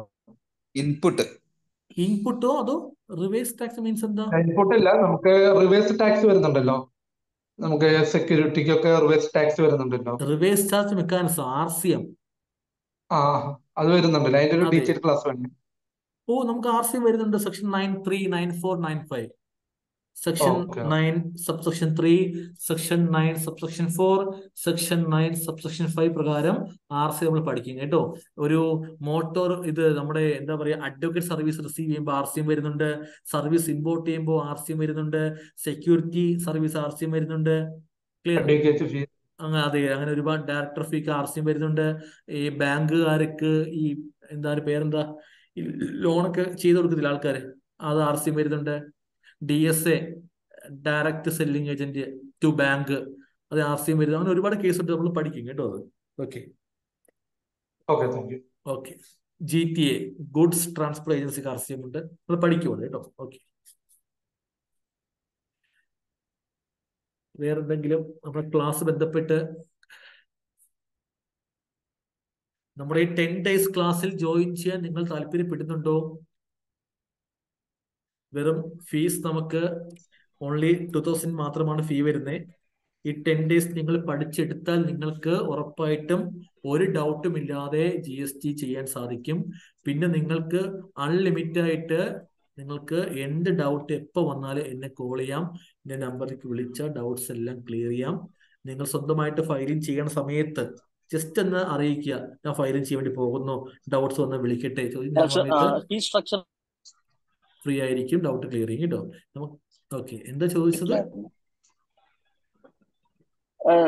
ഫീസ് സ്ട്രക്ചർ പറഞ്ഞപ്പോൾ കേട്ടില്ലായിരുന്നു സർ. ഫീസ് നമുക്ക് 10 days ക്ലാസിന്റെ കംപ്ലീറ്റ് ക്ലാസിന്റെയും ഫീ ഓൺലി 2000 വരുന്നുള്ളൂ കേട്ടോ. നമ്മുടെ ക്ലാസ് എന്ന് മുതലായിരിക്കും സ്റ്റാർട്ട് ചെയ്യുന്നത്? നമ്മുടെ ക്ലാസ് നാളെ സ്റ്റാർട്ട് ചെയ്യും. നാളെ എന്ന് പറയുമ്പോൾ സാറ്റർഡേ, നാളെ രാത്രി ഈ സമയത്താണ് നമ്മുടെ ഫസ്റ്റ് ഡേ ക്ലാസ് വരുന്നത്. ഓക്കെ, ഇത് നമ്മുടെ ഡെമോ ക്ലാസ് ആണ്, ജസ്റ്റ് ഒരു ഇൻട്രൊഡക്ഷൻ. ഇന്ന് പറഞ്ഞ കാര്യങ്ങളൊക്കെ നമ്മൾ വീണ്ടും റിപ്പീറ്റ് ചെയ്യും ഡീറ്റെയിൽ ആയിട്ട് കേട്ടോ. ഓക്കെ. സർ ആഫ്റ്റർ നമ്മുടെ ക്ലാസ്സിന് ശേഷവും നമുക്ക് ഉണ്ടാവുന്ന ഡൗട്ട്സുകളും കാര്യങ്ങളും നമ്മൾ സർ ക്ലിയർ ചെയ്യുമെന്ന് പറഞ്ഞായിരുന്നു നമ്മുടെ ഡെമോ ക്ലാസ്സിൽ. സർ അതെ. അത് എങ്ങനെയാണ് നമ്മൾ സാറിനെ ഫോളോ അപ്പ് ചെയ്യുന്ന ഒരു ആഫ്റ്റർ സർവീസ് പോലെ സാറിന് എങ്ങനെയായിരിക്കും നമ്മുടെ നമുക്ക് ഇപ്പോ ഡൗട്ട്സ്? നമ്മുടെ രീതി എന്ന് പറയുമ്പോൾ ഇപ്പോ ഞാനെന്ന് പറയുമ്പോൾ ഈ ഓൺലൈൻ ക്ലാസ് മാത്രമാണ് എടുക്കുന്നത്, അതായത് ഈ രാത്രി സമയത്ത് മാത്രം. അപ്പൊ എന്റെ ഡേ ടൈം കംപ്ലീറ്റ് ഞാൻ മാറ്റി വെക്കുക നമ്മുടെ സ്റ്റുഡൻസിന്റെ ഡൗട്ട്സ് ക്ലിയർ ചെയ്യാൻ വേണ്ടി മാത്രമാണ്. അപ്പൊ നിങ്ങൾക്ക് ഡേ ടൈമിൽ ഏത് സമയത്തും എന്നെ കോൺടാക്ട് ചെയ്യാം. നിങ്ങൾ വർക്ക് ചെയ്യുമ്പോൾ സംശയം വരുമ്പോൾ എന്നെ നമ്പറിൽ വിളിച്ചാൽ മതി, സംശയം ക്ലിയർ ചെയ്യാം. ഓക്കെ, ദെൻ നിങ്ങൾ വർക്ക് അപ്പൊ ചെയ്യുമ്പോൾ സാറിനെ കോൺടാക്ട് ചെയ്യാനുള്ള നമ്പർ നമ്മുടെ ക്ലാസ് കഴിയുമ്പോൾ സാർ തന്നെ പ്രൊവൈഡ് ഉറപ്പായിട്ടും, ചെയ്യുന്നു? അതെ ഉറപ്പായിട്ടും നമ്മുടെ വാട്സപ്പ് ഗ്രൂപ്പിൽ എന്റെ നമ്പർ ഉണ്ട്, അതിലേക്ക് ജസ്റ്റ് വിളിക്കാം കേട്ടോ. Okay okay, thank you sir. Okay, so മറ്റെന്തെങ്കിലും സംശയം ചോദിക്കാനുണ്ടോ? ചോദിക്കാം. അല്ല, നാളെ നമുക്ക് ഈ അടുത്ത ആഴ്ച കണ്ടിന്യൂസ് ആയിട്ട് അറ്റൻഡ് ചെയ്യാൻ പറ്റിയില്ലെങ്കിൽ നമ്മുടെ ക്ലാസ് അടുത്ത റെക്കോർഡിംഗ് ആണ് കേട്ടോ. ക്ലാസ് അങ്ങനെ ഉണ്ട്. ക്ലാസ് നമുക്ക് റെക്കോർഡിംഗ് ആണ്. ആ. സോ താങ്കൾക്ക് ഇൻ കേസ് ഒരു ദിവസം ഇപ്പൊ നാളെ അല്ലെങ്കിൽ മറ്റന്നാൾ അറ്റൻഡ് ചെയ്യാൻ ആ. പറ്റിയില്ലെങ്കിൽ ബുദ്ധിമുട്ടില്ല. റെക്കോർഡ് വീഡിയോ ഇപ്പൊ 10 മണി 10:30 ആയി അല്ലേ? ഓക്കെ, ക്ലാസ് കംപ്ലീറ്റ് ആകുമ്പോൾ ജസ്റ്റ് ഒരു 15 മിനിറ്റിനുള്ളിൽ എന്ത് ചെയ്യും, ഈ വീഡിയോ നമ്മുടെ വാട്സപ്പ് ഗ്രൂപ്പിലേക്ക് ഷെയർ ചെയ്യും. ക്ലിയർ? താങ്കൾക്ക് ഫ്രീ ടൈം കിട്ടുമ്പോൾ താങ്കൾക്ക് വീഡിയോ കാണാം. കാണുമ്പോൾ ഡൗട്ടിനെ വിളിച്ച് ചോദിക്കാം. Okay, yes, okay. നമ്മൾ പേയ്മെന്റ് എങ്ങനെ? ഗൂഗിൾ പേ ആണോ? ഡീറ്റെയിൽസ് വാട്സപ്പ് അയക്കാം കേട്ടോ. Okay okay. നമ്മൾ 2020 ഏപ്രിൽ മാസം മുതൽ നമ്മൾ ഈ ഓൺലൈൻ ക്ലാസ് 10 ഡേയ്സ് ക്ലാസ് ഇങ്ങനെ പോകുന്നുണ്ട്. ഇതുവരെ 3 വർഷമായിട്ട് പോകുന്നതാണ് കേട്ടോ. ഓക്കെ, ശരി. അപ്പൊ നിങ്ങൾക്ക് മറ്റു സംശയമൊന്നും ഇല്ലെങ്കിൽ നമുക്ക് ക്ലാസ് വൈൻഡ് അപ്പ് ചെയ്യാം. ഓക്കെ, ചാറ്റിൽ എന്തെങ്കിലും ഉണ്ടോ ഡൗട്ട്സ്? ഓക്കെ, നോക്കാം. ഓക്കെ, എല്ലാം ക്ലിയർ ആണ്. ശരി. മറ്റെന്തെങ്കിലും പേഴ്സണൽ ആയിട്ട് ഡൗട്ട്സ് ഉണ്ടെങ്കിൽ ജസ്റ്റ് നമ്മൾ കോൾ ചെയ്താൽ മതി. രാത്രി 1 മണി വരെ ഓഫീസിൽ അവൈലബിൾ ആണ് എല്ലാ ദിവസവും. Okay, so by, good night. Okay okay okay, by, good night. Okay.